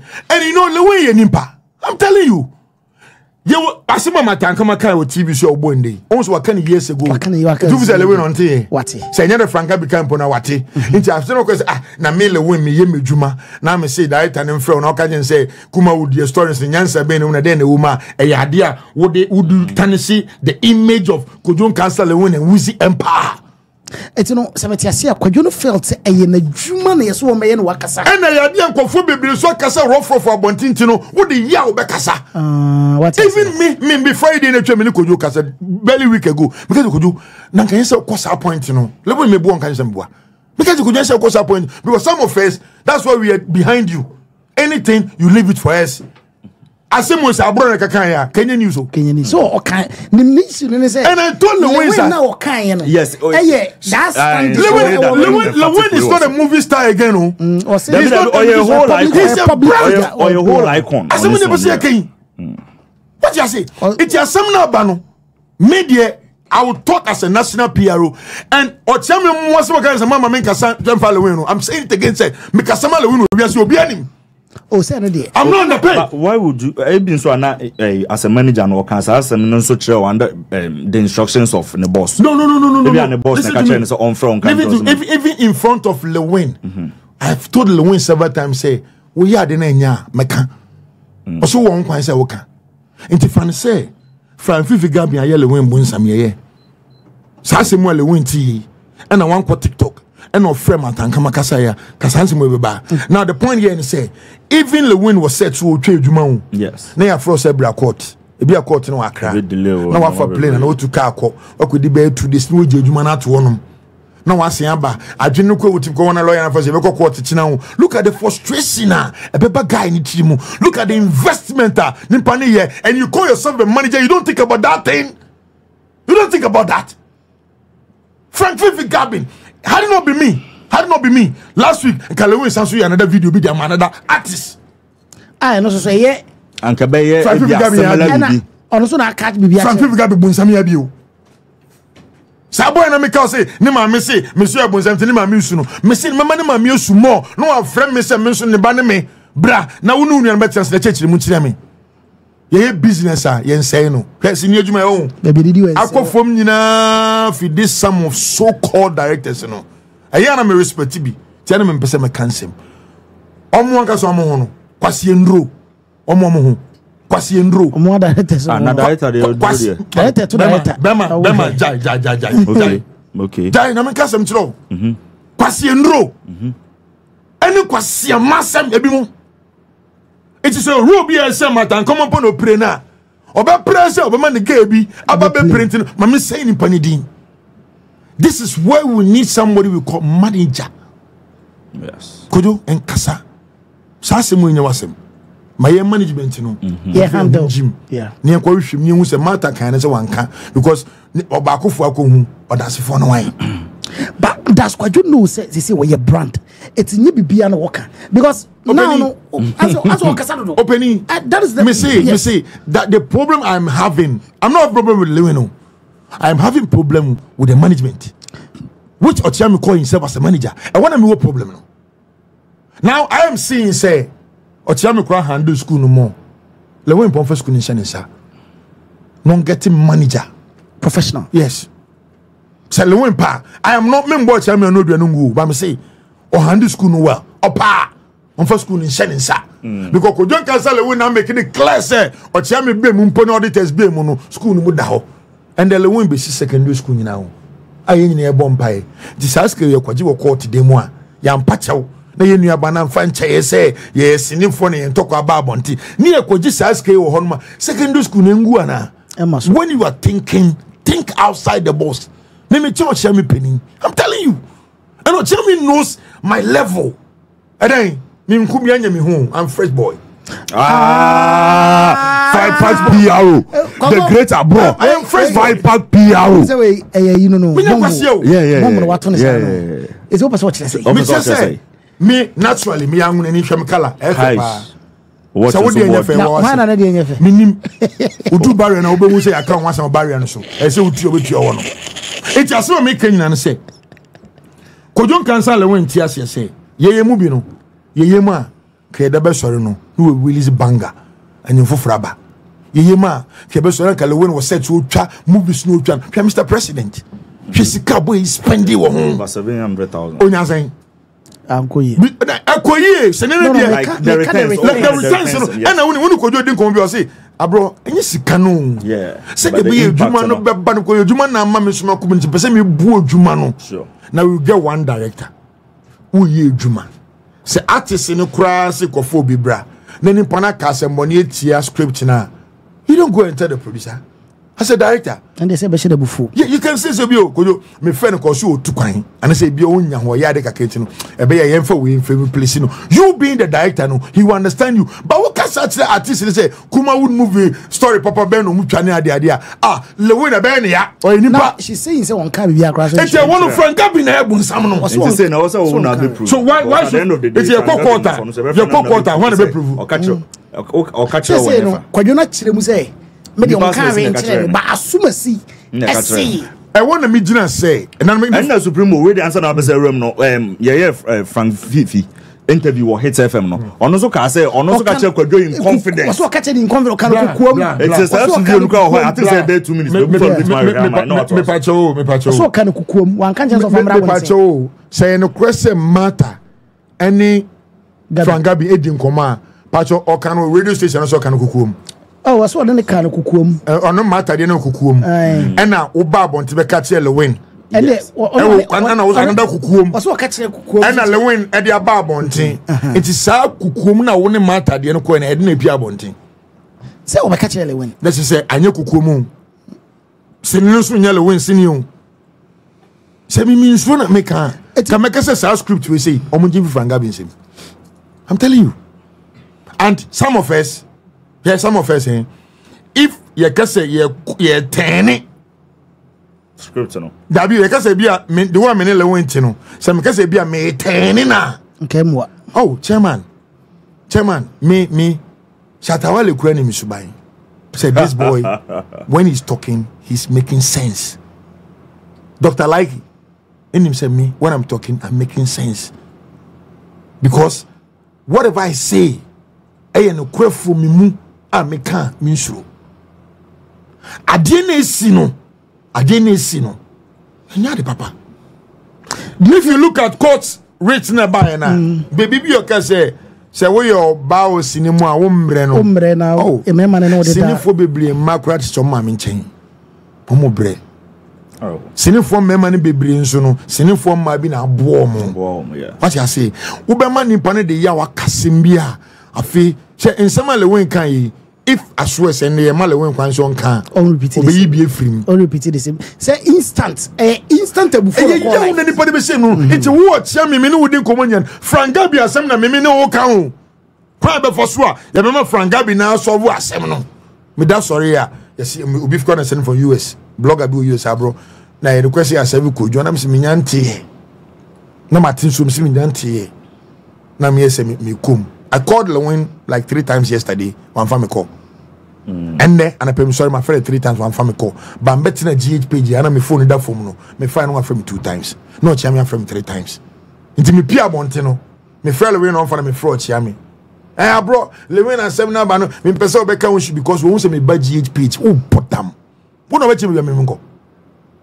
GhPage yanum se ma ba ama me bisa wo Rashad say LilWin wa yodan me bisa da obusa me bisa da ama me am catch you say sign asem no tie dia I will make sure say me no chia me mbetina ase ne ama LilWin na ba na asem fa na asem ko bebo a ama bebo aka na bebo yeah o say white we even say Kobi manager Kobi me ni ko share SG Mall 2 weeks ago me catch you say manager the way LilWin me bisa LilWin about GhPage the way kind no I say me anya me there but brand no so page in the so we need to solve that problem. I told him that. So why then me nyama me prema LilWin shows me prema LilWin ko no chairman to me pesa shows and then the major intra. You see the major problem there say LilWin your brand like you said. Yes. Was it why XCD just mere actor? No. Yes, why XCD is your brand. It's and when you become a huge brander, when you talk what you talk about, I am measured. You within confined idea. Wouldn't say Benna boy. Yes. You tweet the phone your friend is yeah. That's because that's when you have a manager. Yeah, ability to tweet me. Yeah, ability. That's when you have a manager. What you say? Not a messenger. So let's underline the words here. Messenger. To me, ABRO. Bisi be open beyond family. Obi nso beka say bia when brain open adwuma na ya as a manager because one can crowd no maybe to so it me promote shows man no which me can send me person me LilWin manager coach am ameto so okay so me person me LilWin manager coach that is offer ne buy ana wa and offer ne pon ne buy me ABRO kura metimi afọ so am manager because the management work no me tiase ba me ntimi nye uni time ni no time me metimi nya ne say kodo ya de papa me promote Shatawale ya de papa me promote. Shatawale e boni ameka. Skudu e boni ameka. Me Shatawale nim say owe boni ameka. Market bebele a kire no. Da kwajo kasi enkunkum amanfo de man say waka ho asem. Kwajo kasi enkunkum den. Enkunkum bloggers. Ansa no beka ho asem Nyankopon sha o ma me nka asem bi akua kire wa asem nka kire o. Akua kire wa asem nka kire senior ABRO say Martha shouldn't even listen to any apologies bia. She should continue with the case in court. LilWin is still bragging with any idiot can go to court statement. I think a couple of hours ago. And rude. What was I posting? Me say. I could post to your Facebook say any idiot. Because also she appreciates the fact that you are here trying to do everything. But I will still sit here say. Okay. Me say. I will still sit here say. The moment I may him say make a sama LilWin. The moment I may him say LilWin ye papa make ye boni a mekano. Me say matter say. So being your door na kume moi on fanche. Now, despite Nipana, LilWin, no, that's what Facebook. Any idiot can go to court. You see, you also Jamie Cracker James, Mamma Man, LilWin. So, and you will say, Bomb baby, at 2 baby. I called a senior director. Yakasa be 47 minutes. And he was still telling me, bro, I do see a pound chow. Because the Juman Yin, you're done a womb. The director was even telling me, say, Mata se wan kasa, no pono ben the LilWin be you juma. Say me boy. I don't want to mention his name. But I do critical, my boy. Oh, you me senior director, me respect no. Me no friend honorable. Me so me friend my boss. Wow. I di wa asem ne kono hu. Mummy yenhwe ne ye o. Mumma yenhwe ne ye. Samata so nkai. On the rating na wa. Ye ball win etina ye ball win din. Aditi ye ball win din. Ni ye defend ye bona de ade no. Mimsi me ye mu a ka kodjon cancel le win. 20 years a day in him na koda so gina ne nan so. Because you know what? He's the only artist. Yes. Me first at Rolling Stone mo mun ko bibi da. But LilWin is the only artist. Me bedina ko bo show me gina wa hum say me boy to me yeah. No in try get kra. You started ticket show. But so now you say but odu kromo me jam say me boy to me and I made it. I never failed him. Even when it was raining, he stood in that rain and performed for me and my fans there. Tisani pan no ba asema me mfan wo me bunko todwe anapa ewia ahomache na mapacho de amakodwo cancel LilWin enyeme bi wono ma on tiase o enim party se me a wo de ya ba ya ade bia wo ka say ade we pa de no me I say wa wo ba na we di oba na wo no wo na bufu echi na wan hwe wo ba na ba doctor wo yale koda hospital bi o mesra wo da nti me mesra LilWin so be tie me a odo wo ma me no ni manager sa be nyina no nsi o mo da LilWin ni me no. Oh ni momo. Oh no ni momo. No, that man you twa pole no. No mo mae. Zaka bako. Sean City abako. Me gina ona Sean City. E pa LilWin chaw. Sean City e wa LilWin fie nim. LilWin bufu ofre me koye no. Because the fresh Sean City bla. In some LilWin can be better Sean City me boa. Me bisa in some 1 2 3 ni no G2 mu. Na me say denti na wo yes sir. Baako eye Emilia Bro bensem bia na ko church social media. Later no so feel LilWin camp no ko withdraw e. E say LilWin say wo yes am make say wo free me change na wo yes am kwase asem no. Me bisa ni say dia wo tro na LilWin ya we o say dabi. E dey abro ye damage. Me say no, abro ye damage. Oh, damage say we damage control. Abro is speaking to the issues or more was from inside information when you damage control. Inside information. Sean City. My body you. Remember kodjon cancel LilWin man boy ne friend no. E man ne fie e ba LilWin fie gate enim gate. My cameraman was there, right? Ask my cameraman if I'm lying. Ama me beside say asem we ni asem no kodjo ka kire me mpese me kwa ansa na makoka wa no kure ojitu mu fresh one system me boa opa next week we back and I say you see we could what do should be invite no ntina asem no you understand? So some of us we have sacrificed for kodjo cancel LilWin. Do you know what we go through?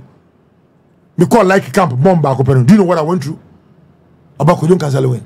E be say what Tommy Bisi me Jimmy man LilWin. Bisi me Kwasi Ampeni, including that the son to me the at them. LilWin come for na yesa. I like he come for na yesa. Na bomb na no. He did me at them. But don't say you come ba he no. Baby amede me nsese akobo. SM family no. Like it. Yes. I like it. Yes. Oh, huge influence over. And now if I'm to follow the boys again, the like it sem kakasa biwa.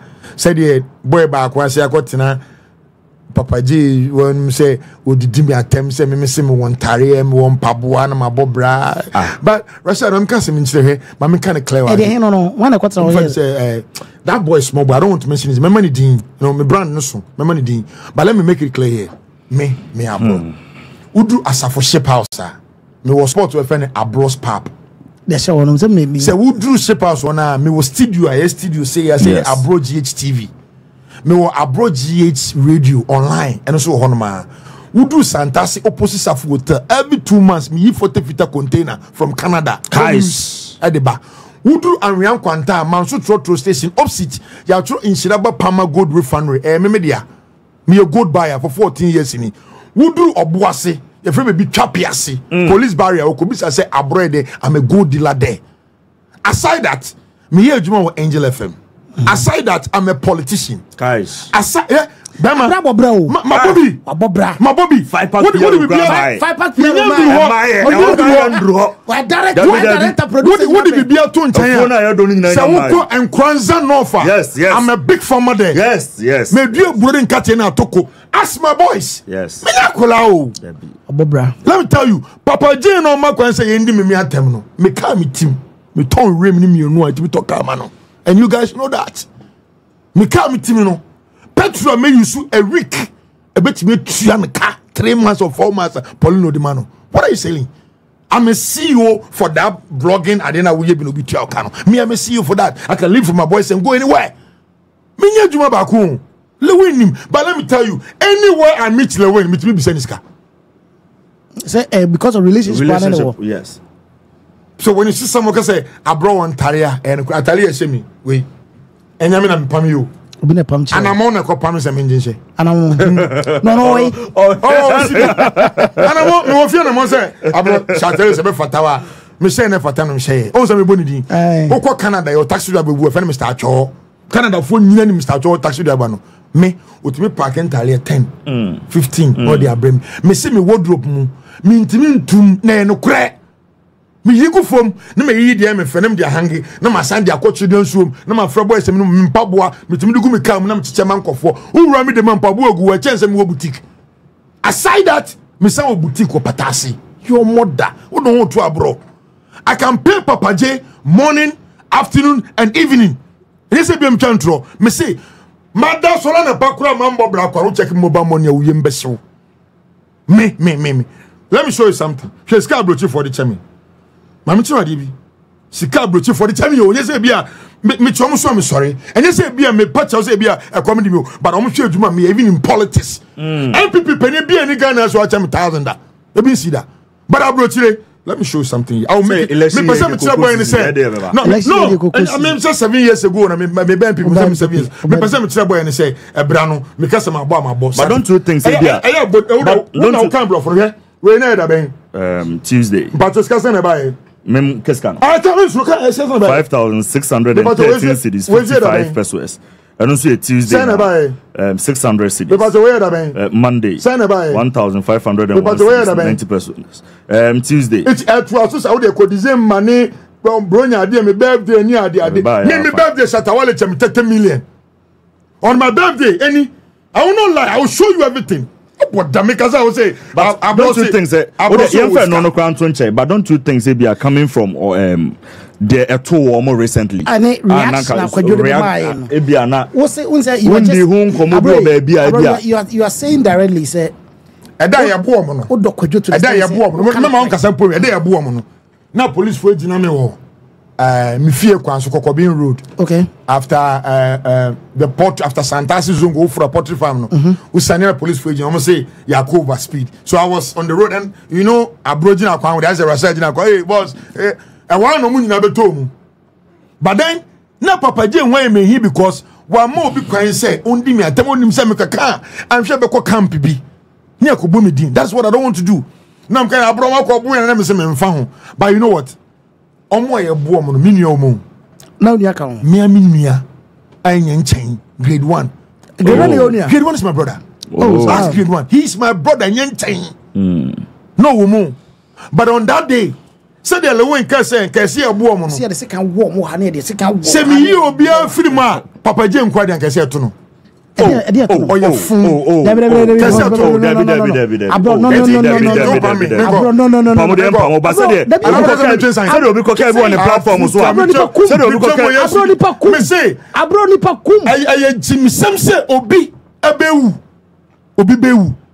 now all these rumors now the idea about we blogger better buy blogger be the buy oh any bibli oh Debbie blogger back voices if you are so as like a voice buy a blogger say I just say a blogger she's more than a blogger oh Debbie it's a few no so what I bebre in some bebre as to say and then they quay your boom no but what report me aboda why they what report me aboda oh Debbie nje then ya mbo no ya boom we are only listening to their side by me so some abusuana be patch anyway say omo ko bo omo no they also have a reason But I am yes, reason to beat someone. I am yes, and no matter so out of four, matter so out of four, no more so called. I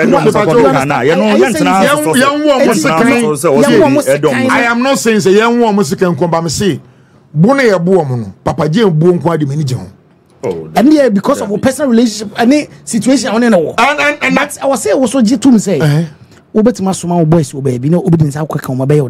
Oh, opening. As my maker or any menka said the Saka, but I just a minion crowd into minion grade 1. Look at what grade 1 sent me today. Nikan Arishabuna, he sent to me. Nikan no copy to me that I said, what JDB to say, what say, only the pact you have with LilWin and say, oh, here, dear, yeah, Obeka. Oh, here, dear, 1 year, so Obeka catching the quadru. How one can ye, how can ye? What's a general my catcher say? Some of LilWin or transits were outside. We the blame ma Ochame because on control name be because control name be on can send me on ma. He's not even a person to talk. Waka. And I'm sure say. Nipa na betnas and statements and then say bloggers. Yan second one more. Near the second one here. Near one here. Mum for mun she mun jantu mun shi on one so. Do you agree with those statements? I wouldn't agree with the part of Yankumin impact and Shin impact. I would agree that part. Have you what catch them? Could you what catch them? Assassin can one. Assassin can catch them in the minty. Ah, Mentida. Abronte. No. Won't say could Jack. It's a movie in Mawana. The play mamma. The first time I met you, woman. In some cases, or can Sadia or Cassa young bloggers who almost Minyan. But you play video, Minyan. Play video. Still be a confusions. Near room will be a umpa. Here, we nasi. Echo interview. And I'm telling you, see Abu Burgers. Much matter media Hakamamia Sama and a draw one way, almost you nipa, a bush from Nipa. All the burgers. We have media so a baby a cost. Umudi say Sampocona fire, a woman must. Now, what we can do, what's up to come and echo tribute. Oman cook why are they?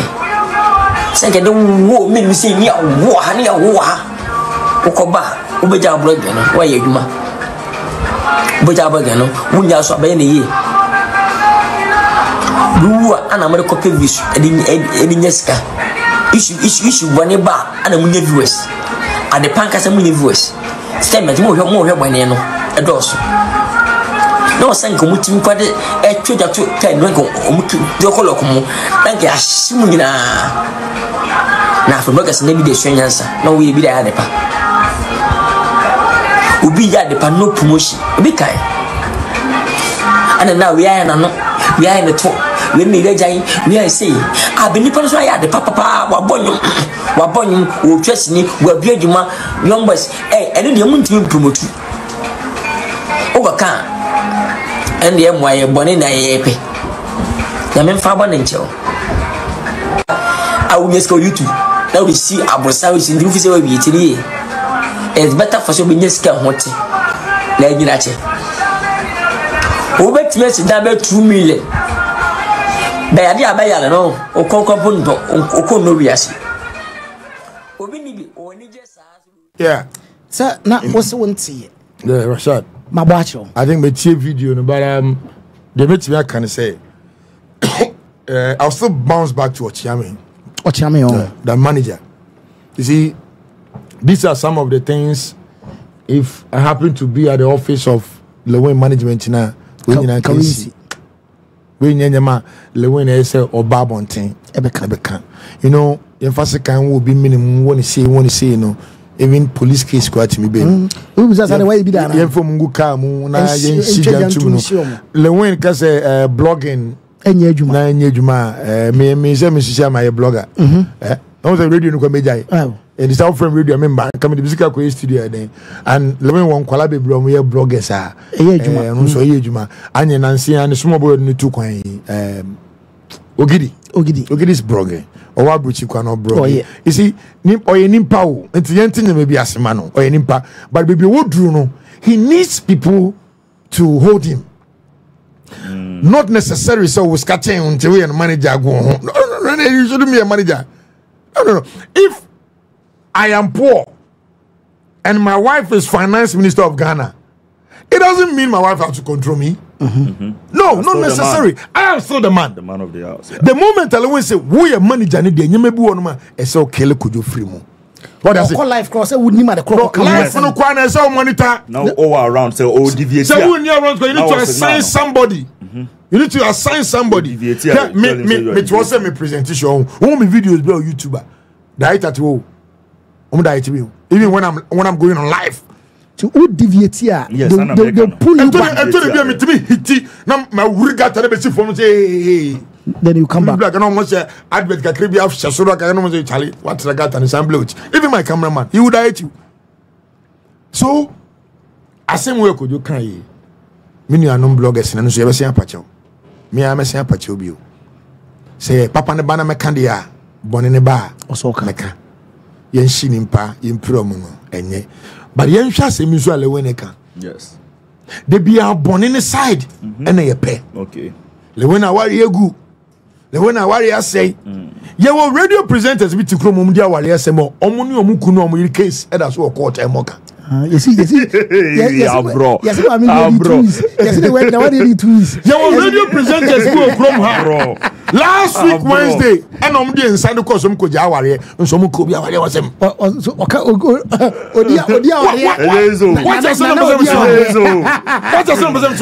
It's let's look at LilWin as normal human being. Or the yabi because the wife is Shuban and say, I'm going to say, oh, me met you LilWin interview at any time. Tell me, you'll be a Kubisano. Now, wife finish you near then me, my wife, my former wife, yet Nasa, young Wariano, yet Chimpenasa, no police, Yen Jarida, Yankoda, Yakukana, Bibink the Kitina. Bobby J. say, yeah, wedding 8 months. It's Obi, our Yamun Semono, a Muslim baby, our ready because blogger do on ma. Nigga cry or boys bear 4 or patch one Johnson your banada. Me makoto blogger. Ojina so gate or chain mobile pia bonton to go room. Ay, abro. If you not blog it. Assemble ya anybody copy content. So Supreme anybody copy content. That be that body here why abro we die Rashad anybody copy content. Oh chain content. E bi ko black party amotia say enya so kwa kohwefum. How don't go preach blogger. Who the Asha will lie? Who be Pierre now? Also, no, let's just reality. I like intermediate. Me, them person me catch LilWin and say, Kojo, uni me, Miss Minimum, and Nancy and Yen, the wire mommy. And the Miss Maya Mound and Dawson. Some Cassam and Dawasi and Adamasia. Hanson, LilWin in tea, the petit Ruby and more Ghana. Guy go Dubai, LilWin senior guy be LilWin program as a backup. But me do me say the way on me a be young. Yes, because to say and a business be crana buy we have money at the identity to say, and Chamunia to coin, we never trade. Guys, we know, we'll call this 3 days more because LilWin made the baby. I said, about for such a toilet bribewana. Winning baby.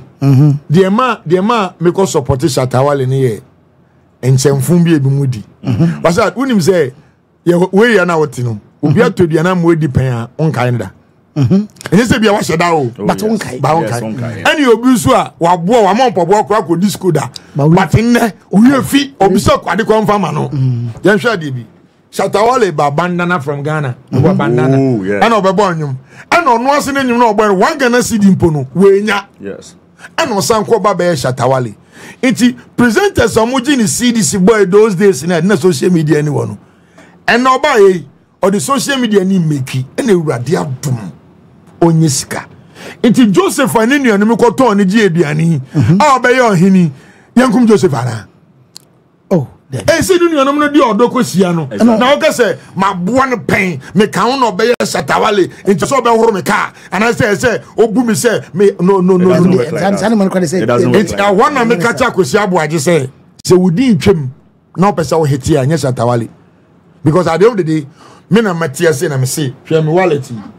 wallet me yet to phone cause be me amintino who is care say abo kwagu ye be gina who is care abro na ye be gina who is care abro da bi minim but I didn't think make I say be scare me 2000 now bet team so academy say nya no kure wo dia David show no UK obisi wa continue show 80,000 pounds anya no kure say nya won ya na ye wa wonim say nimpa no so ne bufu a obedi wateme di uma me no papa tem si kroma omo minim omo a omo asem yen kan basabasa 1 me abro 2 shatawali 3 onabuki ni Japan 4 fiasho asnega ya 4 ya kan asamba sabasa ya me kan okay also obedi let's for home senado yes also me say 5 come for Hussein na 6 for the agrada me agrada na say we kan about me hwe na bi agrada de na na say be personal life bi ya de ne say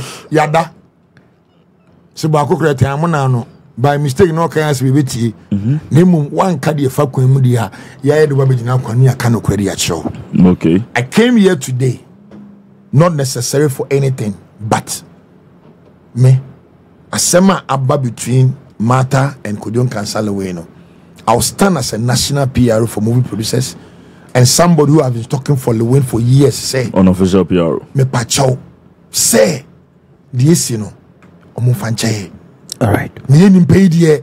LilWin bet me atro any idiot can go to court. Then me say me so me beno.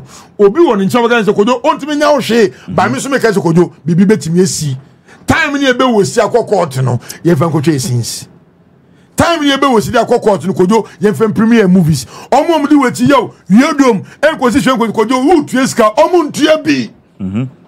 Sa samuba ni ese bi o by mistake e kojo kotuma omunko bi. Those people LilWin, I am begging you, I may seen as a devil, I may be seen as a devil to you today, but atina obe chapter no obo say no asema abro kan no no kore. Today you may see me say the abro kan yanse anymore because of what people are saying, but I'm sitting here say matter mi nua ba my friend pinifo be me nse bu on say kwan be na be fa so a e betima hwa me am metimi aba akra na kama ko humata se mata many 5-pack PRO boy ya ne honya fenti kase mi amini asem na aba no fa chen e sinimfo nkomo exactly and mistake bi akwakoba na mum yen hwe se woni franga bi kasem no obe extra careful because here LilWin nkomo odi o social media no so ni nyina se franga bi na ka kire me paso hold on mama na menya call bi online so na me mpeke call yi Paulino say Oka o make comments be he wants to clarify it. Comment be say Oka sim be for bobo interview and all that no. Obo clarify say be ya obi o hwe wo fie on day no come say ma no obi o fie bi enkonya misconception no. Paulino you akwa Hello, Aboko. Yeah, nyame adom bi aboko na so e. Oh, nyame adom bi aboko. Me tia wati for no help. Era se pa, era se. Paulino ma bi mama mbacho yankasa. Oh, okay. Me see obi also studio.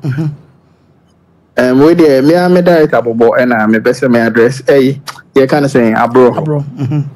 And MC will make a comment about Papa J and issue na aircon. And I'm best me address. Right. You know, him so her Paulino multimedia. Yeah, reactive mostly on even issues are trending. Interviews more often. Yeah. And see, Dr. Grace will do Nyamen Fan currency issue now as you know. Papa J Moko for the first day. Interview. Afterwards, no, and who say you can't say. And go for complaints a hospital no crano. Or more I shut it down. And almost follow up as another content say hospital no. And shut it down a year juma. Nti ebusheni ni anase ebushan for 1 or 2 bi ebe pay omo ejuma. Nti during the time omo call ho na time ebusheni afro omo say oh yebushan for krabet na say that say ashe date nti say wo betimi aba around omo wia na ebi omo de atudwa na mo makoba post ene mo omo call because that day no na was omo koye interview even one to make omo ka share me say bi omo hon and I'm so okay Nti omo sa friend me biem no na me dey say kro ma posti na ye be ho adwuma. But then the story was say na there akosi and say Rash sure say mo nipa kobi ekopi so a ono mo na call police station. Yes. And asem no ba bia ya kan dru ni empese be ba social media biem. Yeah. Ebusiane me advance asem aba na ye try say be sort ebe peacefully because ebusiane ade ato mani.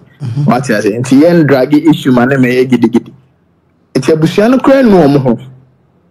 Okay. What you say nti say comment be ba ayana ya bit me pursue no abe can be but yeah try say yen can be to say be solve case in peacefully. Okay. I bushia for no cry say no money Papa J ne grade 1 mu nyina communicate one-on-one Okay. What you say and see quick to and only a bushia for the because so make comment be say bia e bi mo akoka kan sem bi wo ho na man ko ba sa ye mo Papa J ni sa man entwa yi e bushia na gia tum ti say ye media no so sa e betina o na sa ka say I was saying bu obi I mean and you're right and you fair okay say even Ghana mrem kwa no come for you no right here bono yes and tinyo mebu ho a we educate people and ye na say betu futu agu nyoma bi mama na bibre all right and I'm part your second one to director and say director interviews and I'm respecting a lot. There is no other day I met him Nenimaya from. And to say, Obi, Eba, Rash, me ba wana who interview me. Maybe I can't send be Zion. I mean, no, it's in you. I'm for an example. Me can't send it here, Zion. Not Rash who post here. Does it mean say, oh, Rash on waka? Oh, Debbie. And I want to watch you, but maybe no waka. Debbie. Who say, we had a buy a Polino na yede, Aka. And she said, Ejuma, we be there. Obi ekoye adwuma na say obi koka asem efa ho I mean you should understand enye say bia Papa J na and I always interview no Papa J wan shada and bobo na de beruem into say director and say no I say there me I don't just get it na o go hard to nipa na there I mean enche okay then no credit the how you have to me to say Papa J no kra nyo no busa or like no communication kra na mfa bobo a director bro it no me say director e wo abufo bi abobo so na nkonye Papa J so exactly enye Papa J so Papa but why me nye clear because my men so many poli no ndin komo bi okay eti on obi anya akola o Paulino has been a younger brother to me for years. And then, me who na told me say o free. When you Ghana ni, your group be me di bebre. Even when the incident happened, I sent him the video, and because I did our boy and I reply him. She say at TSA, e be me here interview. Na MBB a trim, me name Paulino, and I me no Rashad in issue be old. A trim, ya solve. Ama me no crass and issue me a solve. Now. Paulino ye will interview and family me who and I say and found all of a sudden media bema. Then you the host, you know, who Janman floor. Baby, a chicken abuano. To me, I want this son. Because I want to some of the more degrees bodun common. Until you could have stopped him, say, na brother me or the baby we dear day. Say the boy is me Paulino. Movie anytime I want to say something beyond me media and film. I issue disclaimer. So what for him said and pay pa. The last time issue by Paulino frame no abruchi. Now we have to do live video. Me prepare but I told you say since you are my brother, let's go. And come on Bibi na person because abro we dem intia say twe signs mam chechi o mu yie. Na ma tie ni mu. They say me issue disclaimer me issue ti say Papa J. The way me no tie na calibers ba he enya be 2 weeks simple me ne wa ne nam me ne wa na sire bibia na ukodi nkomo na obi say me image then you allow the person I will attack you sahamia come Mr. Paulino so man sane nana only Ghana but me for the police ade awakole ayi sana me no tie because me come why me come like camp obi I want to bobo free ba. What I say, and I'm not going there anymore. It's my own say we come some say me money di. I didn't want to talk. But Papa J, that day I'm going to say, I will reply you. The only thing I'm holding, I can say, only platform Libby. Platform near Polino dia. If I'm to let I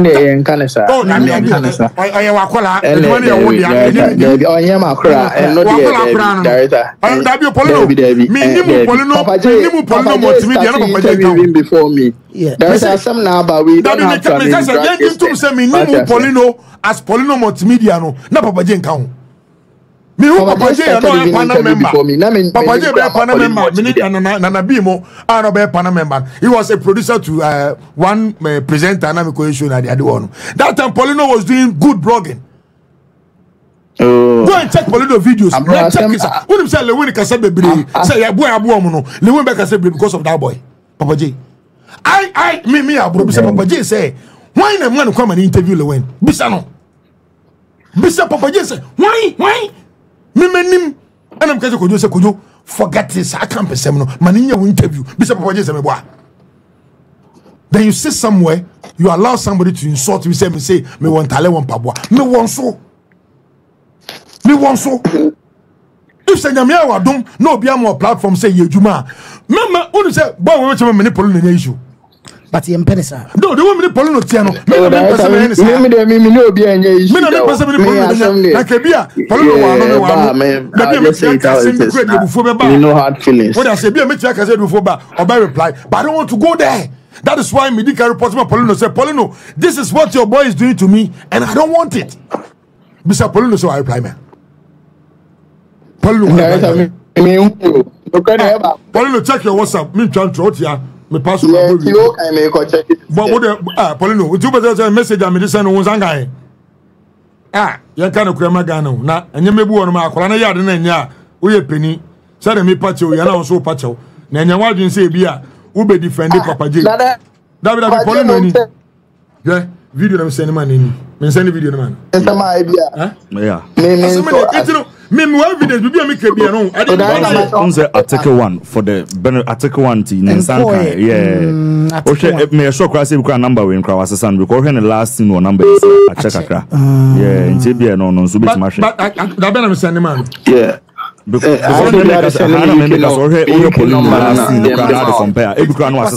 number January 10th.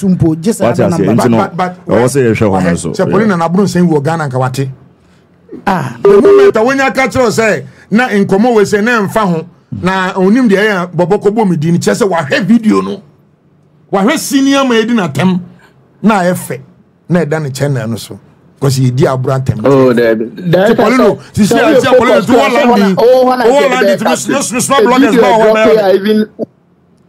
what in watching us was say and no cranny you focus I think will be Ankomah on the bed just but now when you say I want to hate it was it that part wasn't even when you said that part in his but when you see TikTok so part in kono mutwa yo when you see TikTok Polino video yo me Mr. Ko TikTok hi ni almost 1 million people now just was promo cry in the movie what was it promo no croma fan count me say Ebiani wo ya di moko ya di dawadawa Polino wo ti asembo bi ya de na se ebiani bi ebia no hey fadenchem koto ebia begum sentene ya abro ni ma enye de it is story no mu ye ni nyina no enti na abro beto mu no me na ma hiti bisa se o mo twa go dress na koto TikTok ana wo de bisa sa interview de no mo twa koto TikTok enye me nkwa me part na that is there's an agenda. Banya Polino me dona. That's my reply. Polino uni. Me can go naked anywhere. Polino dey and no wait now so na Papa J. Because all the Polino na me say any say wo you. Message am send him Papa J. Me bibia me evidence so me nim true to me say my country Papa J say me share baby am mebo no dabi o say me say my dabi me bro me say dabi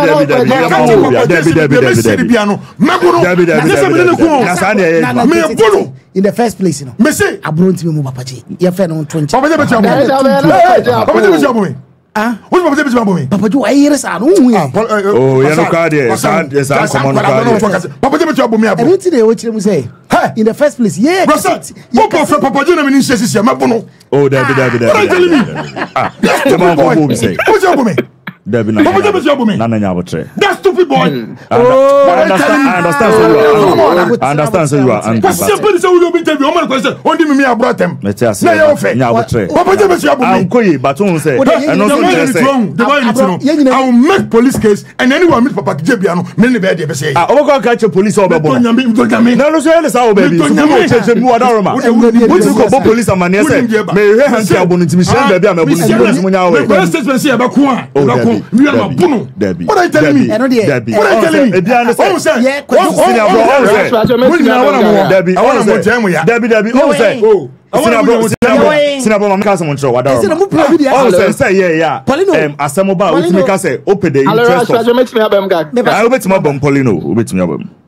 All right, okay, senior. Director, I asked them now by Nyen Topa. Yes. But the me say why interviews and go for you be atemda our platform ABRO no one issue disclaimer. Menkai be obi so your reference e be real. Minye bida se me mo be platform no. Because Papa J crown e ho no so hwe ya Papa J no oteki no on slide note into osre faso. So Polino into the boy and text time no Polino Pajo. Rashad Pajo Mr. Polino it was a video no that part about me no Polino Pajo ntia ye. The bobo kind no. Yeah. No me dey bia meka asem bi tie me.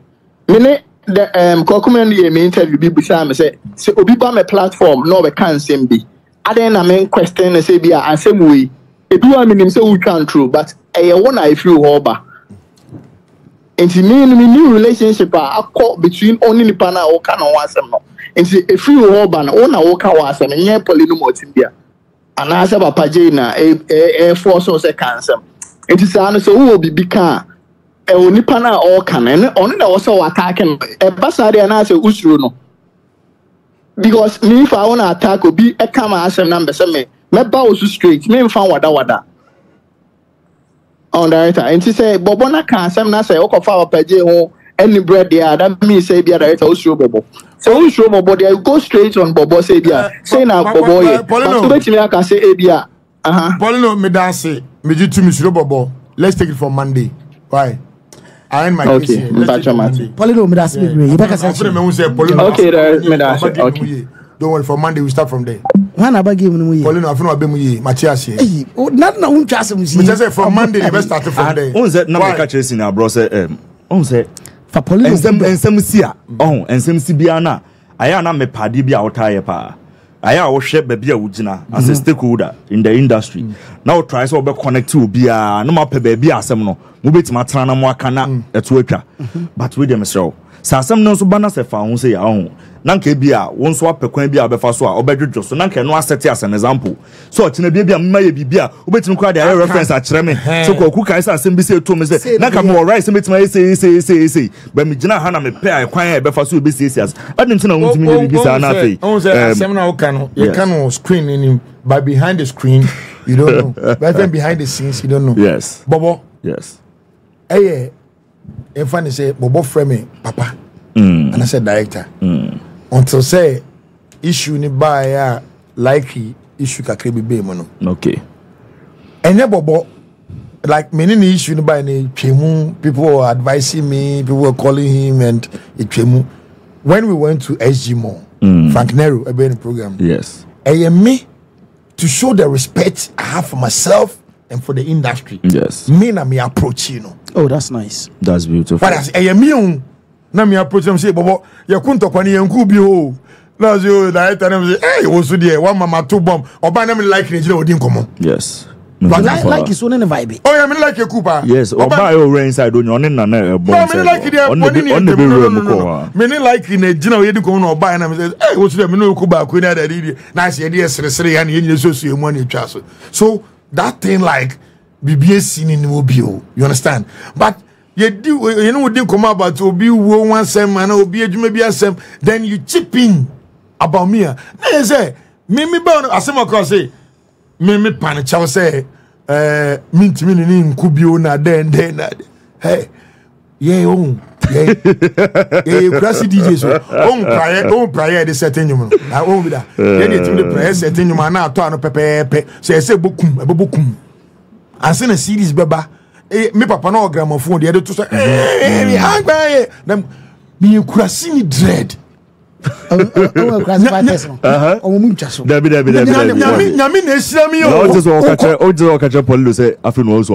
Monday from Monday going you know what the ABRO GhTV na here and some mekano remember so Napoleon no me hu say platform no so yankoso. Every station be inviting be America because of Polino Media, Polino Multimedia. Oh, me don't me. Na mama Polino who say me a penny stare. When I was radio presenter, there wasn't anything like blocking. We will learn. You see there, you see a penny for entirely. It's socks. Could be Sir Frankie Cocker, could be Sir Marcus, could be Sir DJ Fencer King Frankie. Me ya jingle boy me wo DJ Fish aka ne ho bio nne obey dengege etwem 19 years ya da so bomba na hiti. This is ABRO for you. What you say? The only person otimi ton bogo so din e wo secondary school mu a obi ajuto no so bi me have that record. The only school Kumawood Technical Institute me G entertainment prophet and a past 6 o'clock as you to aba. That is me. The record is there. Student politics no work with you. To aba no. Yes, students to create and change say they will not vote for any other person and Panzoman to man pano.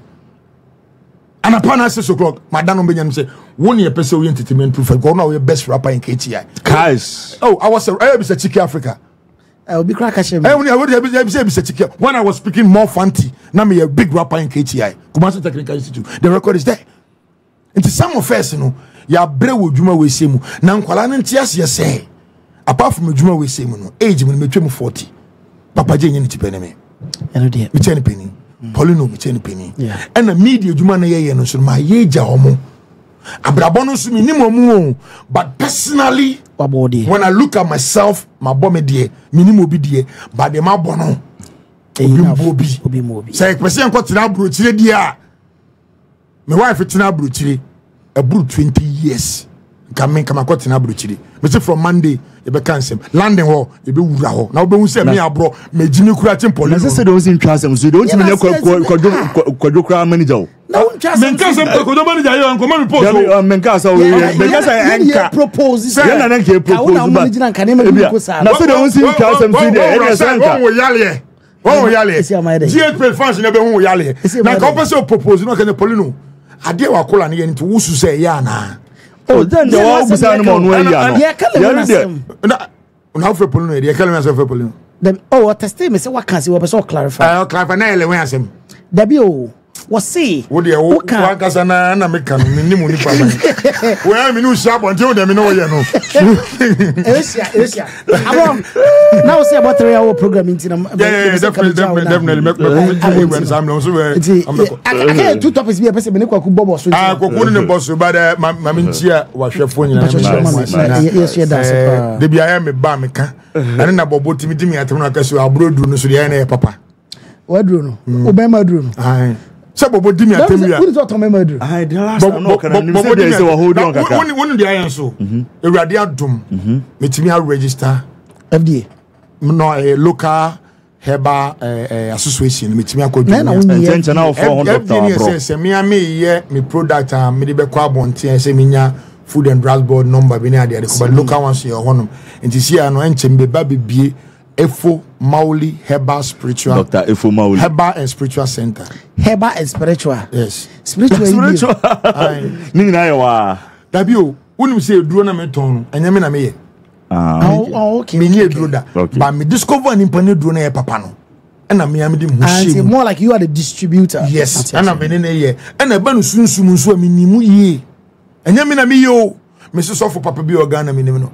Mala papa bi organa minim no konfo papa bi organa bi minim no enti obi o abrochie na yiritimi gya no na okọ 3 months o frame na wase aba 2 days misu ban no me yeboa ade be ya ne say be ma wotu say wonim fine boy wo twa wuti kama say no wa from say abro me be ma wu say yale na ya me ntampe nti say wo be ma na tofom na mu ayemra me ma woduro and me duro de ne body on ai but ye adwuma wonim ntia me to me say sanye yi a be ji usika ana me studio no wasafo asafo abro no be da sanye yi Dame, Nippon Begajo, me bara me froka che say me be man na da fom but me what do ma me ayi yenti me jimsika e be do me patroni bibi ma true sa challenge no so me so me say eyi a che me mpaboa ane ntaleri chain nti wo hwe me watch ya aduru no nem to e wo hwe me ntale bia me hwe mpaboa bia say nye papa kabana ya cheme da bi de me kan say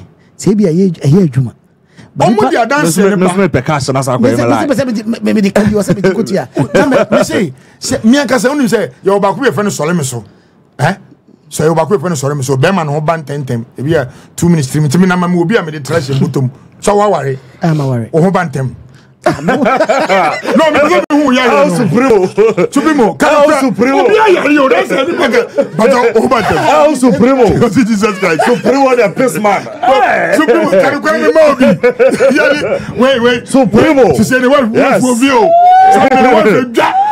supremo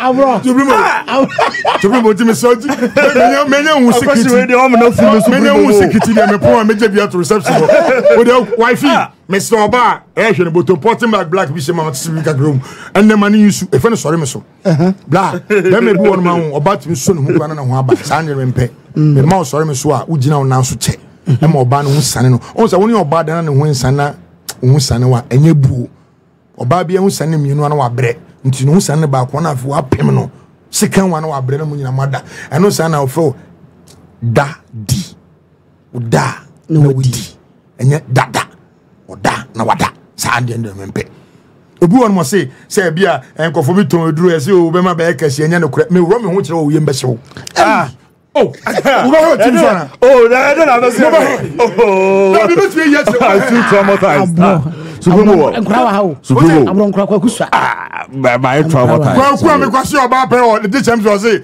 me ne o bla na twempra no so I've been fra o jodu ni so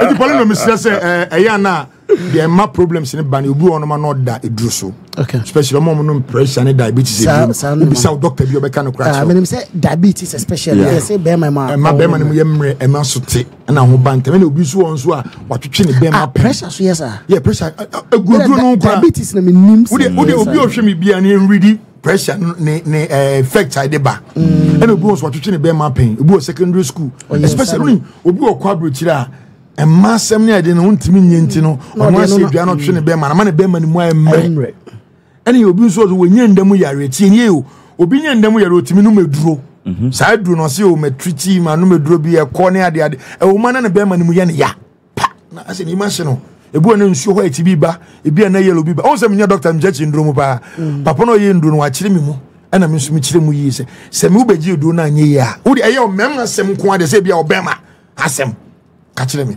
eduro no de ma na ye kase ni 1005 uni ska mfrem yi o pacho onyale anya na ABRO tim so me nyam na me ton nyam na me ye ntimi nteso be ma na be kase 1005 emu be dia 1005 sorry me suni 2000 na sorry me suni wen kitu bi o na bla etimi du twa 6 months ni 8 months open master Rashad open master madam for Rashid me be ka Rashid na wona me ka madam for Rashid na me ka open master madam for Rashid dia and you bet we do say 3 months and 4 months but here we yere obe you them drone is our timeline oh no onim say 3 months you no make budget 2000 you don't go to pa so open ma boss mam ka open ma me say obi ti America every month was sending a girlfriend $500 check say saying so Oba no be boss a na again ni na tem odi papa odi okwa boys bi be wi me no okwa ya no pana na obi san kwa wi no ba sa wo ba no otimi gina na so a afo kwa hani na okwa say won say o ticket ni mame when you finish Oba no ho akodim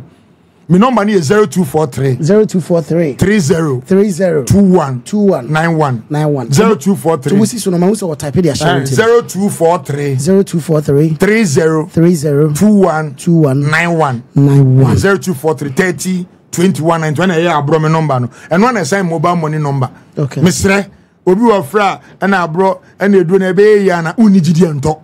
Because my child say me nyo bi metimi ayira. ABRO Odi abro GhPage. So ABRO. Uko Kumasi be project Angel FM also me pa ABRO. Uko Untumi TV also me pa ABRO. Ushia movie star bi organ number correct. 0243 30 21 and 20. We na me number no. To fra. Bema ne bema da fom. Bema na solid no say me solid na wono no. Chama me nyani packet wo. Na meji fans nyina dey. Emo druka. Me say me wura me ho a. Oh. No be say no mama ndia dance here.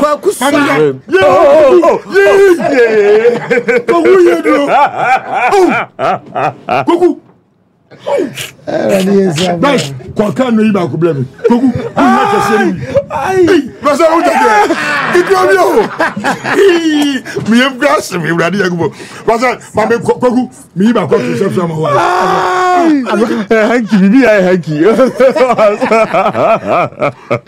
But it's all good. I really appreciate the time in na still na mini amata na me say on fire burning chain. So be mujimu on chain, me de minjimi, mechanical on fire burning franchise. Name from Monday the Paulino multimedia against ABRO GhTV. Upacha wa mo bi no na wo activate violence. No violence. Me de violence. Me de teachings. ABRO that say. Na me show be no on your case. Ya point am afro. Matika say. That say be. Abusafo ABRO ena ebesra ya ye ne be bon komo be gigi nchichirimu enema bebre ho wakasa. Gogo ABRO akasa. Yes wakasa pa. Buffalo Sebrahano. Osebra ni say na yenye eyi kakra. Gogo na me pese ABRO sorry ABRO nso be kenyina no waje nchede. Yeah, supremo we there I think say almost everything ananka me touch on bia. ABRO touch on management issue. What you say? There's a problem. Because okay, say be true. They say once a reason or we're moving from just a mere actor or a brand, actor, or a whole brand. So it's in be associated with him biano. Also emotionally. Or also all life crana they should know what are you going to talk about. What are you going to talk about? You draw the person back into the because game. Okay, the last time be issue bias about I think it was it last week or so. Now make one some boys. Now boys say try say Obama may jai because no one quick say it's a whole lot of things. I was say polishing. Baby, I would no still here polishing. And they would tably credit here polishing. Yes. Sabrina, because every baby obiti kwapia tokrobim. The obeka bi odwene say yes. Nyankopon akasa wo. Sure. It's that people no say who can say be no one careful. That's time make say say utifie na so jimi. Le wensi enku blogger na so so ko ko at the end of the day. Ubedem kofo ye omku mejo mahaman. Enya na ya omu life. Life. Tise also was saying that's also be dimrika kwa bia. I don't know. And then almost one a company no more penasem. We understand some more penasem, more idolizing, no yes, and your money in our ear. And Mamma function with him say and Pecojasemo. Na me and no people say, not say in the right way you promote your account was him. You are not the only this will be about Becca, but Bibi Banners or oh, you are one of us. But we are any actor our different region bill. You are one of us. We respect a Jumana or baby Ayakudun and Kui into me be say a baboa. A whole lot of things. By now they all know yes. Must also respect our Bromo because we had the relationship he has with Kodu. The relationship he has with the management. And you're in no Jatum has a goofy. A high and goofy a hand. So Kodu Kraka said, Mijana, how would you not achieve? Nemo, no Bakum, you know me and Sabuha. You bet my year now, Buano. I'm not cross. I think it's in the right. It's in the right direction. Yeah. Paul no dey any best no. Baby I know dey fan dey. Oma bibia. Yeah. But Manchester case in what was him? Enra. Manchester case in I think. Enra na meeting once. Yes, Enra. I think they went to court yesterday. Yes. Enra judgment in a buy. Judgment in a buy. Na Manchester mami enclave kakra e bia na obi nkaya. Aba, better say. Why? I was answer na me come and chimo abena ba ha no mane en kasa na fe yen kwene. Hello. Yeah, but saying Mpache no say. Michelle Bibia. Valentine ko saying. I think it was Wednesday, right? Wednesday, yes. A course saying me po adwuma na me kodai. Ayo. Bible class in Sranka di onim no wajedi. Enti ajedi. Ajedi. Virtual Anas Boy Enterprise Sabana say a POP cylinder and patch your fan numbers no screen so because or a company bia or bia jatum or Ghana has say so no and a bay into other corner no why POP cylinder for fair said open say fee na wusi hotel na wusi building bia a patch of Anas Boy phone number na no more in Dijuma after so we shipping near bia Jeffrey UK abagana na dear and one best do shipping a yonkonya a entire day nuane a cars any me biara for best deal shipping force na medru asomdwemu enfama me pacho obetime so afa koda for number meka ne say screen so see any sabrochempo na wo hwe media what we di me pacho menim say amotai e coffee hot one pan na kama mushi cause I wanna know den in Africa has say she kuye no na mo so I want pramo me pacho koda herbal tea no onum tea anopanom koda herbal tea no eka umushino nesan so ebo ho ban afi yare to say diabetes high blood pressure kidney problem bi announce wetimi ade ho wo Ghana ha say so dia obetimi atobi say wo akra ko bachelor total spintex wenye bi atota krade ko 14 pharmacy limited ko 14 pharmacy limited ko Fianan road no so me pacho Kumase ko Tafo government hospital Tafo e so benye bi ato koda de ebo nyina ne say wa wo ye adwuma e wo industrial area wo ye adwuma wo so mill oye car sprayer oye dwuma anansa wo de okeka enema bobom chemicals ena de ye wo nema senku ena wo ye che ade a wo ye a emmoa onipadua na betimi e de problem aba wo so no me pacho ma wo sanka koda herbal tea bi na mo ho ban se ne be ya we ho hia emebo na emfa wo nko owo mu na ye fi koda so no na e wo setimi edo kwan papa so it is all person do kwan papa so onye oba na say bema enie me pacho ye decent na or respectable man or woman there na diaspora date app and was all do ani e so app is okita iPhone and na say Android no betimi akọ Google Play Store and na say App Store no akọ download the app and download the we now follow necessary requirements no now on so what me I register app no so now me pacho fashion team says who call app and so akọ artificial be wo akọ scam obi ha enye possible because so we Ghana na so Ghana ha say na what there so call app no so Ghana card a wo do dia register no betimi age app no so ansa no what me I register yen sign ha ho kra sans we US resident and so pacho omo de ma be go akwan mu a betimi a flash obi bia we fake bia the free app no so me can say because Africa Americans just say or more America and I'm part of Ghana for some more America and now what Ghana has seen bet me and no more connected or app no so until what pay America ni be man or bad there and yet what to dim we part of pay or do nasa was scan no and so sana about say a problem it's my honam diano and casa Becky K Cosmetics IFD approve you know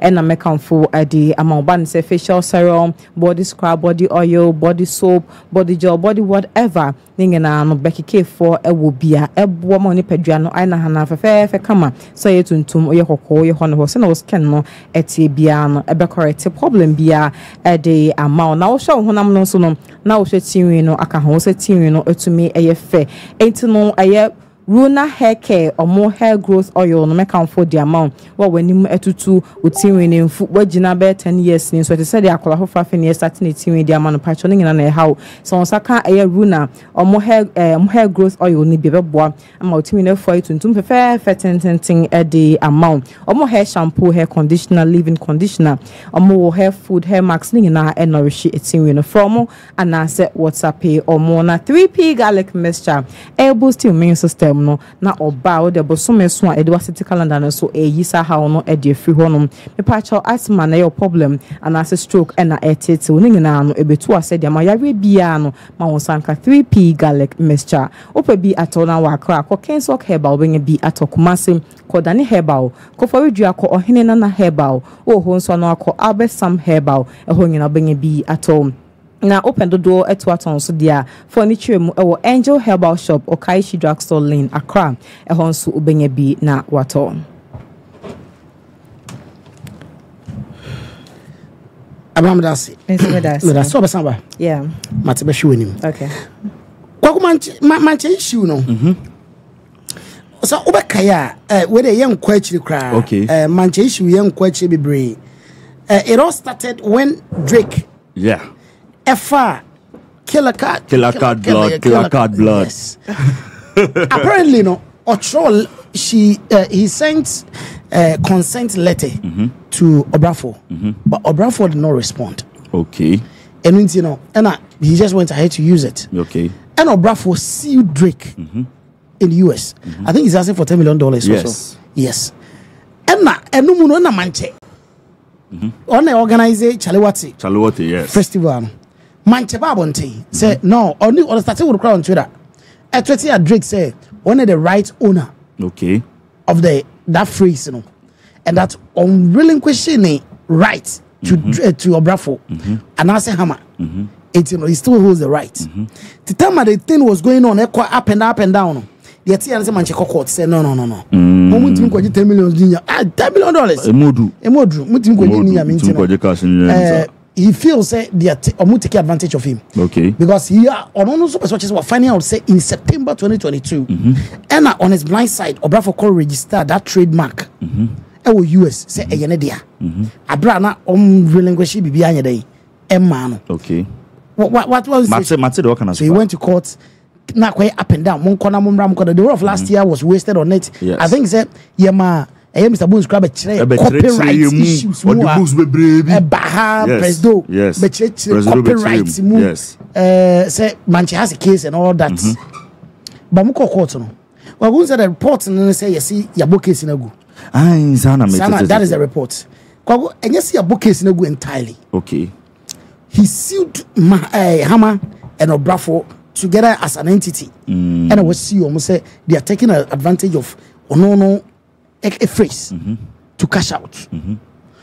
Now, judge, it's not a case. So finally, and was a case, watch him. Wow. Now, watch him, however, it does not mean a Manchester case. But to fairly deal with this issue, Manchester should sue the individuals in the case, separately. Oh, okay. What is so the that is the advice that is was the judge, the man say dealing with them as an entity, both entity, is not helpful because in the first Drake ran as you, Obrafo and Obrafo na license the trademark. Yeah. It's how do you see the producer any artist now? Also, what we are phrasing together in what sense? And if you have a case, see Obrafo for exactly what he has done, and see the producer for exactly what he has done. Or they will know how to deal with individual way. So that was the straight, your cancel case, but the opportunity has been given to him. Say, if you still want to pursue, this is the way of going forward. Obetimacy way.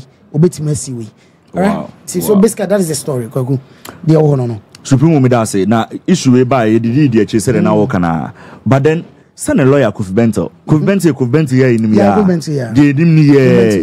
But then advice being a course so ain't man guiding towards the rightful way. And as a testing the law now and you can be honestly realize creatives your case in time kokoto. Yes. And so then experts was creative law. They say they don't practice it. Oh, we have it in our portfolio, all right, but they are not practicing it. I'm sure say let's test it. I came in as a friend to come. Yes. Number mass African. Killer cat, you are going to cash out on it. You are seeing Obrafo and the hammer together. Yes. It's and not judge, is confused. It's confused with. Say, how do I deal with the two of them individually? I think say Supremo they are looking at the bigger picture. We are losing focus on securing the bag. Not bag, more still I hope somebody secure. Oh yes, why not? But unim, I did because so you know hope some na work because nipa na no I use phrase and the aye no na to America or no enjoy no. Or to one can be shame. Ana okaya manche. Started say call on a tweet on the I think said 19th of April 2023 or started. Hello Drake. Or that's sorry Prakupo. Hello Drake. The intellectual property more specifically the killer cat sound, which was sampled in your song, Calling My Name, belongs to me, Manche Ayikwe, and not Obrafo. So you see. So it's not Ubisa say securing the bag as a be create to store money that's what Elipaya or Kayo, Abi Layagro, Uriel Sabe to us. The rights to the said killer cat sound were never relinquished to Obrafo, said okay, and was used by Edward Nana Poku Osei, aka Hammer, producer of Obrafo's album, on Obrafo's song, as he did with others. Uriel Sabe Kai said, my lawyer, Kofi Bentel, who is pursuing this matter, has informed me, Manche, of a lawsuit against you solely in the name of Obrafo. So on the next Obrafo nkwad nidin but Hammer told us. I was three music. Say Omonina act say they even a phone call on it. No Omo Obrafo na any the face of the. It's I was three music. Oh, it was real or real bibia. I was say catch Drake or America or Ghana. Said this is to confirm that I, Manche, I insist that although Obrafo has an interest in the matter, he is not the owner of the right and cannot assert it. Definitely not alone or make any demands for sole compensation for issues. It's at the end of the day, Manche also appreciates the fact to say, Omo ye bibia also omo ye no together. Said the bear say compensation be creba also omo nyina na but only problem nyina na ye Obrafo bibia be ba be sino so ansa na nkomo fufuro bia o ha ya ba bedi. Haman so can different things. Say you know ya tenase. You know tenase so Obrafo nko see. It's sometimes testing the law is. You understand? It's a see no so Hammer light is that it? So because what's yes. Na mo tenase. And I say Obrafo should be the face of the center. Hammer can try na. Is that not it? But yeah, and so say ya mancha damages of 10,000 ne ebiemo so no wadaroma wasa chirma me ate ase yi say this is the right way to go about this is the right way. It's see the people individually say a bit more address the situation. Yes, well. It will bit more activate that side too. So the be me a more fairer way. So the case in be say akone mom no omon hwe hunu say Drake ono wa relax it in America o mu wi ana mo ba na time e bedru bebia e bekwako dru time am bekwako no bekwako dru no no na ono so no e koso ebe ono so ne atonis e so e tutu tokro omo monitor tutu tokro sa bro omo te was I don't even know who to approach because where's media at the end of the day omo ko mo serious enuma mo ya mo ye we no mu sika kakra mo nka mom na mo secure bag keke e fa nkonko didi no e no so asaba be ye didi jana this animal we so ba wo. That's Obi person. Yes, smart no see actually. You are asking for $10 million. What the man $1 million cry? I didn't carry. Sometimes so answer before sanity. Manche. Because the initial number say 1 million. 10 million oh. 10 million. They ask for $10 million. If I'm right. Let me can say only the moment when you bet 200,000. Sure. What I say? Yes. You can go percentage. Yeah. You had just a phrase on it. Ebia ubenya 2%. Ubenya 5%. Ubenya say. So do honor for you now what they want him say na when you be 40. Sky ebubo nyina so game changer. What you say? Percentage now one get are 1 2 lord SSF yo. Obra onipa ba ko nko abese wodi na be den nipa nya. Wa go pay for be se edija enimu na. Wow. Many panic and say now you should be dealing with the issue. You're not in court, battling unnecessarily. You are wasting time. This is also clear video. And so now what fully it's quite unfortunate. And I say these attorneys no more Supreme, they are very smart. Almost as celebrities no more lawyers here, very expensive lawyers or more year. Me say Supreme Echo so mu tutu kro. First call, you book is not watching. First day of my free case, no watching because you guys are not serious. Oh, Sika will be able to make DB. Right from day one, no matter draw conclusion here because Manchester saying a different story. Hammer said, okay, I make a difference. He say Hammer and they can't try. Hammer and they can't try. Hammer and can't try. Court. Basically, that's the story.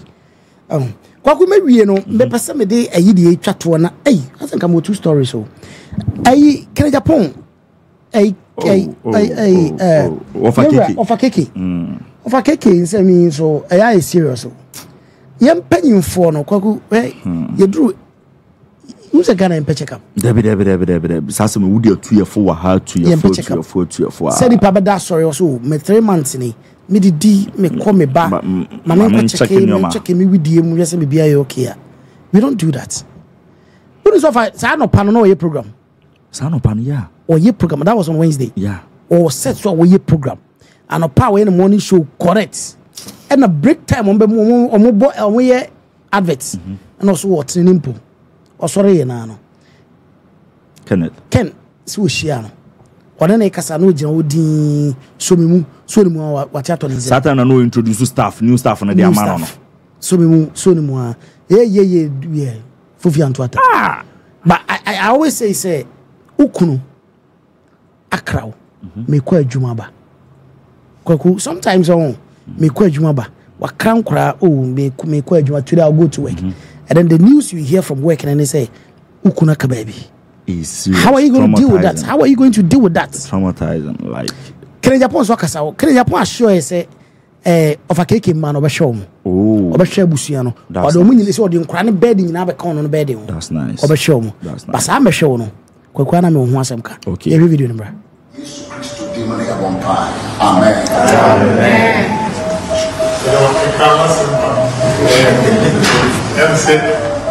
The Bible is said for us to say, when you have 6 months, the year to come, or say a sort of 4 year program. Says you cannot cooperate, this time, almost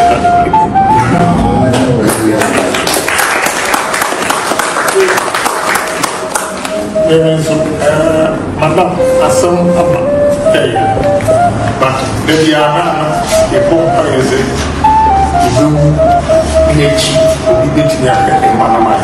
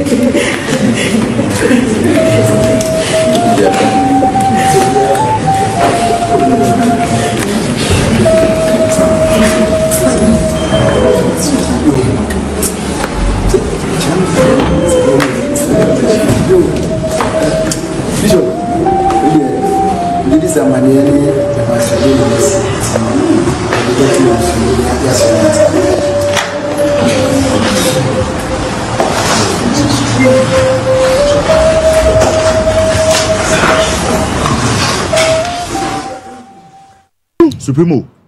Oh, my man, any judge. Oh. We saw for so many judge because Todana bed in you on a about side that. No, skinny bombs or beboa, Ayana F. Anna ye. But what could measure on? Okay. Kromano, who's a yen too skinny for? Sure. Yeah. Screw into skinny for. Sure. Ena, Obino pay for some pacodo. So be some pepper sifi. Wakazo for some quade and power some being open. The can Japan has some papa. Okay, has some papa. Yes, and papa. Show me. But me show me. Tell them the dear into skinny for. And I feel say, Ober show be on. I was say we have fun to be true, man. I have foot. Okay. Tell medical kasi into skinny for. Sure. The engine I drink today. Sure. Any deba. Send a bear. Bibim ponia. And crowd be young to so. Okay. Mama, typical example. It's your Supremo. The Americans has a okay. Good more baby. Oh, yes. Oh, yes. So, no more of a procopeno. Oh, papa, baby. Oh, baby, a king. And cry will be a home, be a show video on production piano. As when the panic can say, and cry we, or we hear more. Papa, and a more. They are homeschooled, though. Homeschooled. Nipa. Or catch it almost a mesho. Mo, mesho, copim say, Medimu be see, Winibacro. Debbie. Jerry John Rollis. Ebe fan crano, Edio Muko, Eco fear, costume, Kushia, promising crans of a show. I fear no. And a papani in your media. Oh, did I make us say, Mesho? Kokwana me with a lot of shifts with it. Oh, what you say? Supremo Martinez, some now catch them in a pa. A free one. We do to Ghana for now for a free one. And what Papian Shadamai? Yes, because Nipana or can't as no. What you say? And the Nippano can do it in here. I'm an abroso. I'm an abroso. Tina make us say, Enna, when you want to be my home, there be sending money promise. And in Tina make us say, F. Papana Cansemba, a Nigism, because I'm quantity DM. And crashing easy. Now, about time, no one ever done so. Esana won't mean Quabution because Koku shall be as well pressure. So, if I was so a year and mo, and 1 year and a mo. What I say? What all cost where you ask? What is who couldn't have been to say, or father and man on the bush and to standard be. I better be me and mam in meets our standard, no so be jet to old ban or say or more. But our standard. Yeah. It's no, you say you were Kennedy bit me. Obit me. It's a bumpire say. Yeah. Or the for two for two be. Okay. Some fund be. Okay. A reinvesti. A dem. It's a no. It's a fun on a sham crown. Enti obin kasas bibinsi. Obin kasebo ni bibisi. Kwakuno bi ni mechinasem. Ochinasem. No correct. If you are so being winning mechinasem. No correct. No correct. No correct. And ne. Ubetima kaso we dem trust no mini okra obey. We chirasem untimi me wa anya ntimi ne wi. What I say? Yes. But both for to be to her, a bit more sustaining crown. Yes. So mo simple as a money be see. Timide, tell me because you too skinny for. Yes. Mean to mean Ghana, Ghana, you for per se. Every time I say it's for the music and ye pesade no pa. But you see it here. Mean cassette or me actually, but a will be penny the yacht. Yes. Any regional so I can't say. Said a bear and craname high, craname tete. Supremo, what can you na you to seek a new for said your work. And you say you reckon it upon you doing your bidding. I won't walk our show and say a brandy be an a resource P. I think when you say 7 days or say 8 days or just one also better or they are branching no Europe. As they say, boy in economics in university now. One lady. Oh, yes, also direct economics. What might I say? Or Bagana be an answer or the resource send it on Robo. Now, yeah, need some Shenko for our show the constituency. Reduce our show or more, reduce our show or more. And just obey the cakes remove. Or yeah, Emma Nebroso.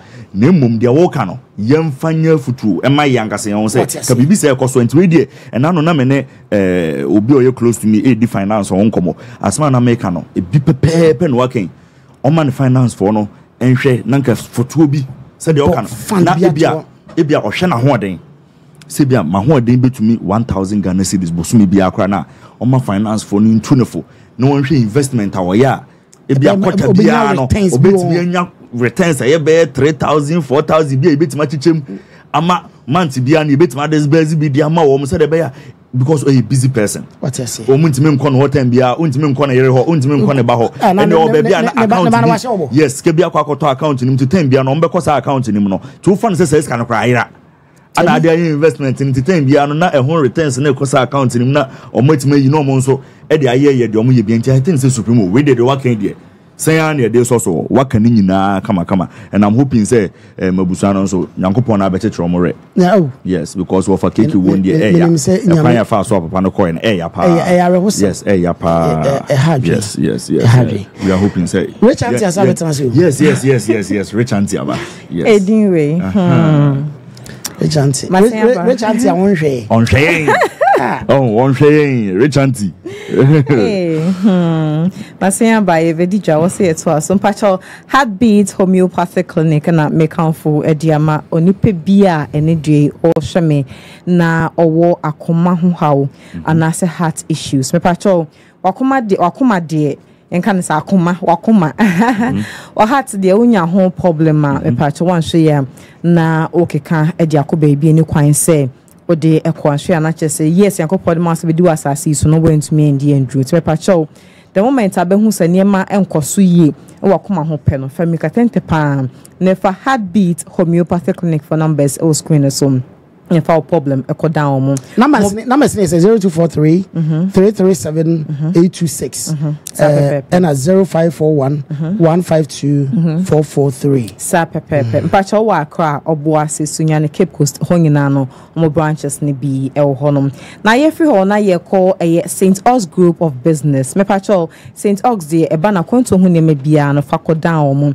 se wo ye tertiary student me pacho onye tertiary student a hase no nya wo dia so we tertiary students no now person onko summer work onko internship and also onko travel or on travel for program B or USA Canada Australia UK and also Europe no e was all for mo numbers na omo eboa now so wetimi enya wo visa and then maybe a wo pe bia do from akacho omo say we tertiary students na person onko your summer work internship and also travel program bi ni nyina no betimi abo no nya wo visa me pa cha onya no nko am say o person onko ye general handwork and so e wo Israel and so betimi abo mo nya visa salary ka ho no $8,000 requirements omo here passport police report medicals benefits e wo ho a healthcare weekly bonuses and a free accommodation I think so a motor rider to me some motomu etwi ankasa hu say yes adwuma na de unim so de amepacho meant na ho keke na ankasa o mini moto tumi da me boys go races ni ada keke na invest to talent e was so to me a form numbers so bebo monya visa in a week okoye adwuma e wo Carter benefits no a food accommodation medical insurance requirements on here a passport medicals and afi was so to me e kan brofo kakra e was so to me a train so and also kita a motor license I was so to me e hunu se na easy Google Map because want me a rider and as a motor rider when him send easy a Google Map basic salary no a 9,000 for St. Ox for numbers no na enomo ending common na if you Nova Plaster ceiling systems a band 7 balls plasterboard ceilings 3D wall panels acoustic ceilings just accessories they will pay biano fadan a Nova Plaster ceiling system so mbedi hujuma adia ma betima from numbers so screen so betima come website www.novaplastergh.com if you want na you be bet na hit alt and everyone you bet ni transfer you be because a hit oja title into we den obedi me pacho WhatsApp o mo keke numbers no me frɛ WhatsApp mo aso mo pɛ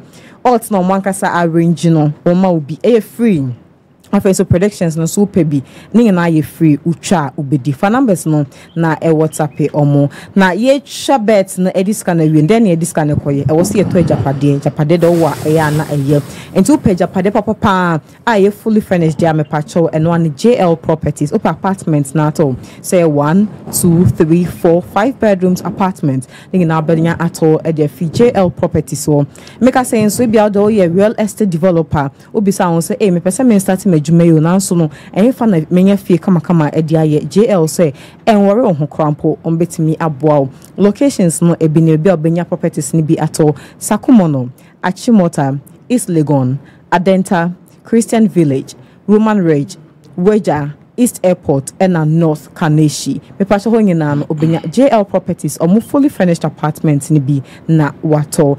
Afense no o dwe ho say ye woni makoto no China e be si de na beka wonsa e wo country kra wo so.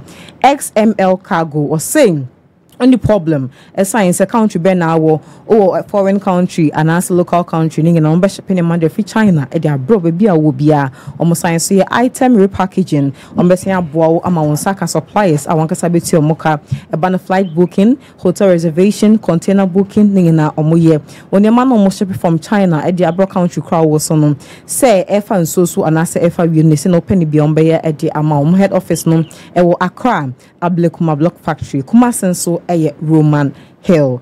Afi ye wi eni enu aduane na yendidi because aduane de ede na aduane panso ene sa wodi ntos papa anoa aduane nti lip tomato mix ena wodi no aduane na eni efe taste no so ekoyie keke ti me pacho bi no kitchen de obasima boro market bi na ko pebito wate me pacho sa broche so na wote a ye de niema na emane wa e ya kacho so monto lip tomato mix fa ngum na fa ye aduane na so di na hu say yes udidi ankasa opendo do to aton from numbers no e wo screen so na ye wie no Rashad na e wo se de emane ko school papa no motwa etimi akota share o ankasa penti Joint College and American for the amount me pacho admission go so course 2024 say form 1 ni form 2 ni form 3 ni na omoje wakotwa wase went me en twampacho betima akotwa wase wo to register na any school phoning na ensure school no courses some offering science home, visual art home, agri science, business home, home economics, general arts ning na eka ho ebi afi na Zion View Construction and Services me pacho mo dealing general building, dampness treatment, Italian graffiato, some concrete for compounds, painting ning na mo de ho juma com website so www.zionviewconstruction.com. Rashad here that's it. Rashad ka obananka ponchon atoto ponchon ka. Ana Rashad that's what me hu so. Yeah. Onko na wo. Edi ko ya opese ka ho. Onko na wo enjoy. So obi anche miska o. Hey, mon famra for the weekend. Yes, for the weekend. Yes, pokra no nsuso togum. What I say? Mon famra. Pokra nsuso togum. All right. Kwagu Supremo. Adjumanesi Supremo ye ko weekend na araho se won say ene na ayi Rafael Damna abante na onya hata yi ene no mo ye na ayi o omo ye no we adrega no akra oh chale dia na oyi na yi ni say nyame ndo abo ni sofo so abo wasana ya no mo asemo Christopher ni aso it's very unfortunate asemo Supremo so ya na ya beka Supremo asemo ena yesrem omo a mokose nyame bone ye nka ho ewi ma yesrem nyame bo say so esikura kwa kosi ma kirem o se sie ya so esitu ena ko bisa hanki ze na de esi na sera o si da bi ewium na eshi hey oh Supremo one thing mo se nyame bone ye nka ho it's omo hwe no omo pebi nka nche nyankobon nyame tini ba bi dwen no nyame dwene ne ho wo sonso ne ho tene ba bi woni Abraham ne yimu bonkobo na mo ko share bo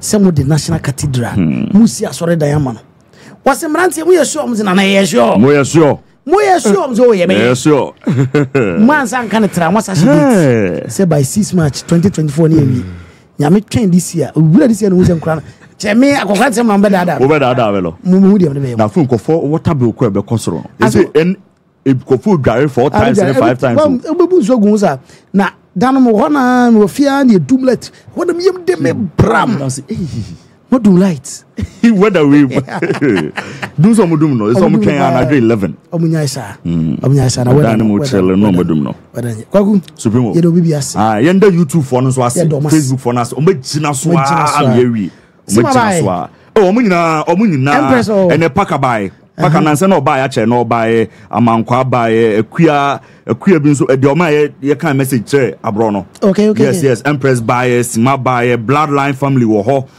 squad guso yes akua cherewa kofo guso pa Mr Robert omuguso papa enye easy e bi kwa be ma flatelo na shout out ni na omo se flatelo energy na abro is flatelo energy the tactics na lo o use no Facebook no so mbe guso afa yes yami adoma Monday Kobe Road so echi ano o ye nche no ho adwuma yami adoma Monday be shia Monday yami adoma Monday abuja edo bibi ase yakramo semipia ade obia de kan ekafa me ho eyimtini madam otini ye feo emu yeduo tuntumo ene sempi akeka ho ai product am use anyone so you be opese otini fun kwa dia na ye tenten a o de koto sa product we ye runa hair growth oil simple otini enimu nyina tutu na pese fu a o de koto hair growth oil we keke so wa borasta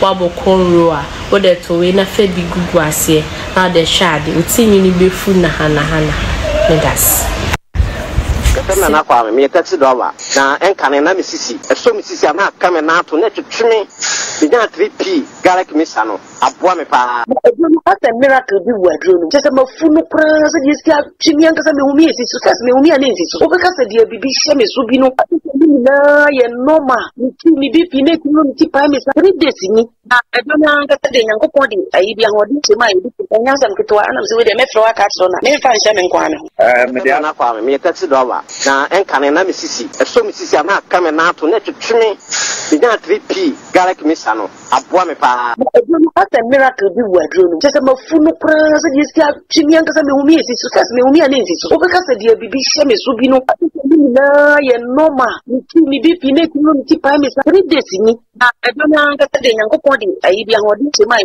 nya sam ketwa anam se we de me fro aka so na me fa nhye me nkwa me me de abe pa 3 years ni na asa me gina ho a me na mo se shinya se me kwa me de me ko bi amu so much me dru abe 6 years ni o sama bi am me ma je se ne me jaina ya le nem kumi preko ene 4 days ana me koto 3 garlic mixture ni sama me kase yankupo ni yam se ende ya me no kase me ho atomi a me din wa me ntiase 3p garlic mixture ubenya bi wo mamu pharmaceutical shops and herbal shops Fred Piwak e wo 02489288824 and 020100002.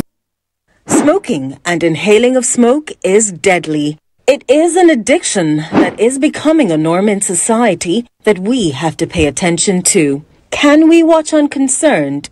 Smoking is the leading cause of preventable death, recording about 1 in 5 deaths annually, or 1,300 deaths every day. On average, smokers die 10 years earlier than non-smokers. The general awareness about quitting smoking is not promoted enough. Now, let's introduce Koda Herbal Tea to help crack down this mess. Drink Koda Herbal Tea each time you smoke to help maintain strong and healthy lungs and also prevent smoking-related illnesses. Spread the word, save a life.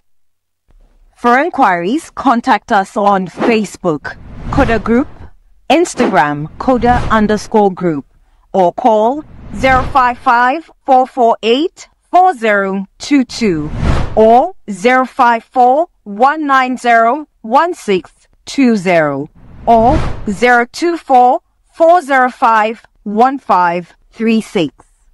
You can also visit any of our sales points across the country. This product is not recommended for children under 12 years and breastfeeding mothers. This product is FDA approved. Koda Herbal Tea, a herbal tea supplement.